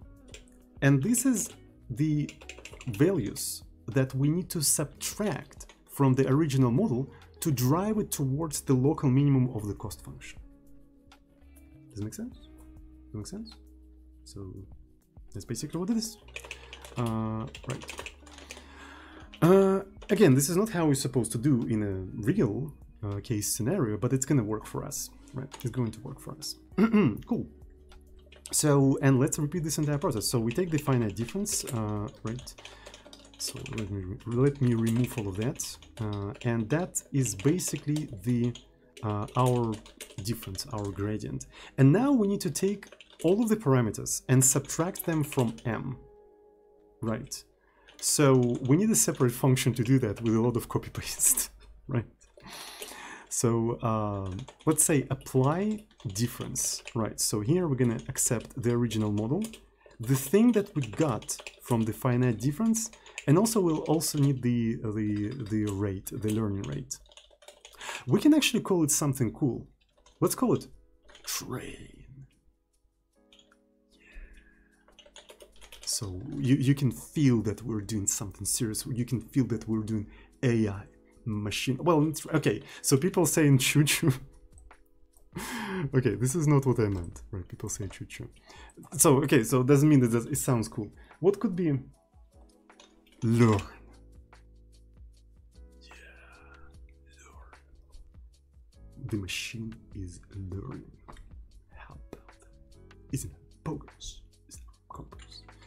Okay, so I think we've got some subs. Oh yeah, we've got some subs that I didn't acknowledge. I'm really sorry. So thank you so much, Venduza, for Twitch Prime with the message. No regret watching such a cool instructor.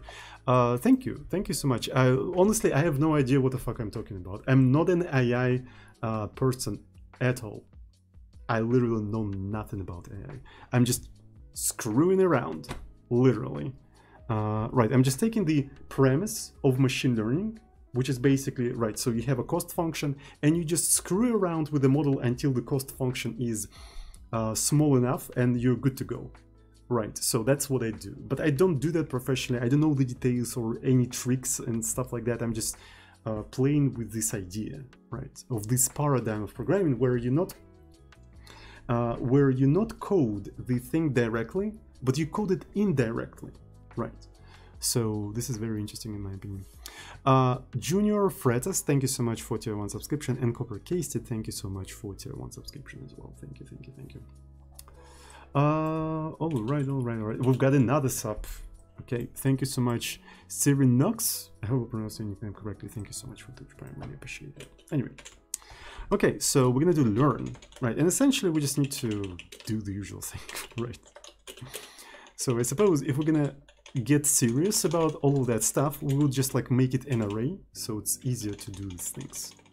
Right, but for now we're not being super serious about that stuff, so who cares? We take m and we're subtracting the g. God damn it. Okay, the g, but again we don't want to subtract it right away because it could be too big. We want to multiply it by some certain rate, right, so it doesn't go too fast. And then we can just return the modified thing in here. So it's going to be, this is going to be a pure function, right? Since the entire model is just a structure, this entire thing can be a pure function. All right. So okay, we can do the following thing. I want to print the cost of the function before we basically modified it, right? So this is going to be cost of m. Then I do learn, right, learn mg. I need to provide the rate, so we know that the rate of 1/10 is actually a good one. And then I'm printing the cost again, just to make sure that it actually drives it down, right? Right, so I just want to make sure that it drives it down, and let's put a semicolon in here. Does it? Okay, so as you can see, it became smaller. We can work with that. We can optimize it, right? So that's cool. So this is the cost. We're gonna be printing it. Let's actually print it after we modify this entire thing, and let's do that several times. Right. Let's do that several times. Boom. Okay. So how about 10? Cool. So it's going down. Nice. Thousands of times. I'm not going to run this entire thing. Right, I'm gonna only compile, and we're gonna try to run it from here. It's actually went below 25. Remember, I think when we were trying to do that, like with a simpler neural network, it was not able to go below 25. I think it was not able to do that. Right, so let me find the train. Right, so do we have XOR? Right, so let's introduce XOR. So this one is going to be 0, 0. XOR train. XOR. Let me try to recompile. And if I do gates, it doesn't trace anything. Yeah, it stayed at 25. right? So no matter what you do, it stays at 25, it doesn't go below, right? It cannot do that, like it doesn't have enough parameters and stuff like that. But if we do XOR, it's already lower than 25. And it's only thousands of times, right? What if we give it more time to train and like learn something? Right, so what about 10,000 parameters?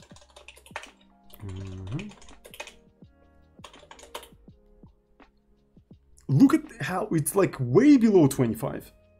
It's way, like it's actually doing something interesting because it has a more complicated architecture. What the fuck? Okay, so what if we give it maybe, I don't know, 500,000? What about 500,000? It's not bad, but I mean, what about 1,000,000? So am I... Oh. Excuse me, I'm modifying the wrong program. Right, so what about 100? Right. It was a wrong program, sorry. Yo, what the fuck? It's actually very good cost. Look at... It's almost zero. It actually performs what we want. The fuck? Alright, so let's actually see how well it performs, right? Let's see how well it performs. We're gonna do the usual trick. 0, 2 plus I.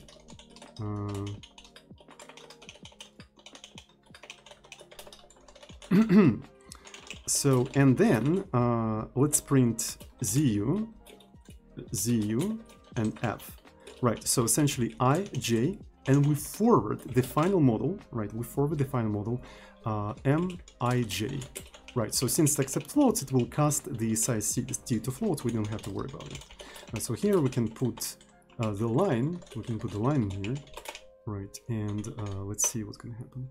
So, okay, it's going somewhere. Below 5, below half, above half, below. XOR, mother flipper, XOR. You know what's cool about that specific neural network? Right, you know what's cool about that specific neural network? It works not only with XOR. So the neural network with one neuron can only do OR, AND, and NAND. But cannot do XOR. This one can do XOR and everything before. It can also do OR. It can also do AND. We can actually check that. Right, so we just add more parameters. We make it a little bit more complicated, and now it can accommodate more gates. Right, so it can become any of those. Let's actually copy paste all of that data in here, right, and test that. Right, so where's the training data? Right, so this is XOR train. Right, so let's see if I put OR in here, right? If I put OR in here and recompile it, will it become OR? Actually, it becomes OR way easier. So yeah, it becomes OR 0, 1, 1, 1, right? 0, 1, 1, 1. Then what about AND? Can it become AND? Let's train it a little bit. It's 0, 0, 0, 1. It can become AND. And NAND. Right, we're using the same architecture in here. We're literally using the same architecture, just more than one neuron, and it can still act like all of these elements. So NAND has to be 1, 1, 1, 0. Yeah, 1, 1, 1, 0. That's pretty cool. But on top of that, it can also do XOR. So it's just like more powerful. It can become more things. It's more flexible. NOR, this one, yeah, so it accepts 2 parameters, right? So it accepts 2 parameters, so we need probably the one that accepts 1 parameter, but we can try to make it, maybe ignore the second one or something like that, but I don't want to go into that. So one of the things I wanted to actually check, right? So here we allocated 3 neurons, hoping that they will roughly correspond to OR, NAND, and AND, because that's how you can express. That's how you can express NOR. NOR. I see. Let's try NOR. For some reason, my brain interpreted NOR as a NOT. Yeah, I'm sorry. Okay. NAND. Let's actually code the data for NOR. NAND. Okay. So NOR, and it's essentially 1, 1, 1, 1, 0, 0, 0. Right. So let's put NOR in here. I'm pretty sure it will do that, but I don't know. Maybe there is a trick in here. It goes well. Looks like NOR to me, so it can handle all of them. So essentially, this particular neural network can act like any gate, right? Basically, I think, right? So whatever you train it to be, it will act like that thing, right? So depending on the configuration of these things. Okay, but here's an interesting thing. Let's actually train XOR, right? Let's train XOR. As I already said, these things are not necessarily what they're going to be. This is just sort of like a justification for the architecture of this neural network. Let's explore how exactly those things actually behave. Let's actually isolate these individual neurons and do the truth table on them and see what is their truth table. Isn't that interesting? So now we were treating this thing as a black box, right? So this is a black box with 3 neurons. We don't really know what they correspond to. Let's try to dissect this thing and see how it behaves. Does it really behave like OR, NAND, and AND? Probably not. We'll see. We'll see. Let's actually find out because it's very interesting, right? So we're doing robot surgery. Yeah, exactly. How can we do that? We can just like forward this thing directly, right? We can forward this thing directly by using this formula, right? We can bypass this forward function. Okay, so let's just do that. Maybe we want to actually separate this thing like so, right? So we're separating this thing like so. Okay, so here is OR. So the input is going to be I, J, OR. Okay. So let's see. So maybe it would also make sense to maybe print this thing like this, or neuron, and I put it in quotation marks because because it doesn't necessarily have to be the or, right? So I'm sort of like emphasizing that. And let's do ZU or ZU equal F. Right, and let's do IJ, and let's see how it is going to behave. Right, so maybe I'm going to get rid of the tracing to speed up the training, right? To speed up the training. Let's go. Okay. Surprisingly, this one acts, so 0, this one acts like AND. Yeah, this is AND. That's funny. So the OR found it, basically the learning process found a configuration where the OR became an AND. And what's interesting is that OR is on the first layer. So AND was supposed to be here, but it actually put it in here. So it found a different formula. Right, it's kind of ANDish, right? So it's kind of ANDish. So what's funny is that it's supposed to be different every time. Right, well, we're not randomizing properly. Okay, so srand is going to be time 0, and also I want to print the last cost function just to make sure that we didn't hit a really weird place in a cost function domain, that there is no proper minimum or something like that. I just want to make sure that that's the right cost function, because you never know what you're going to hit in there. So let me see. Okay, so the cost function is good enough, right? And it's still kind of ANDish. And did I not? Am I modifying a wrong place again? It did change. Ah, okay. Oh, okay. Oh, okay. So I'm looking at the wrong thing. Okay, I'm sorry. So this one acts now like OR. This time it works like OR. Yeah. So I was looking at here somewhere or something. Yeah. Yeah. Sometimes it acts like it acts differently from time to time. Right. It acts differently from time to time.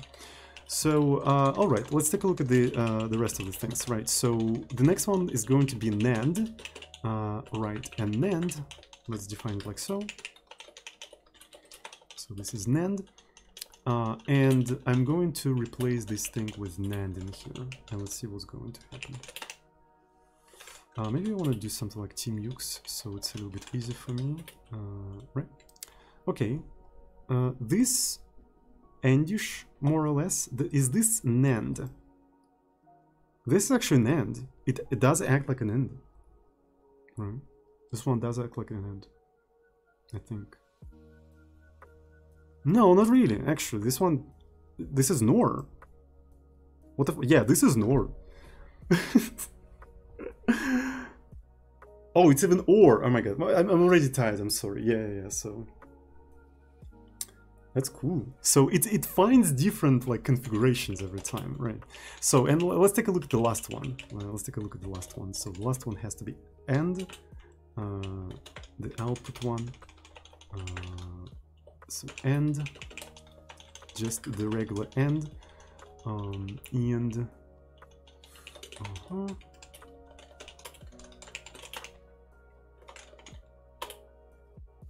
okay.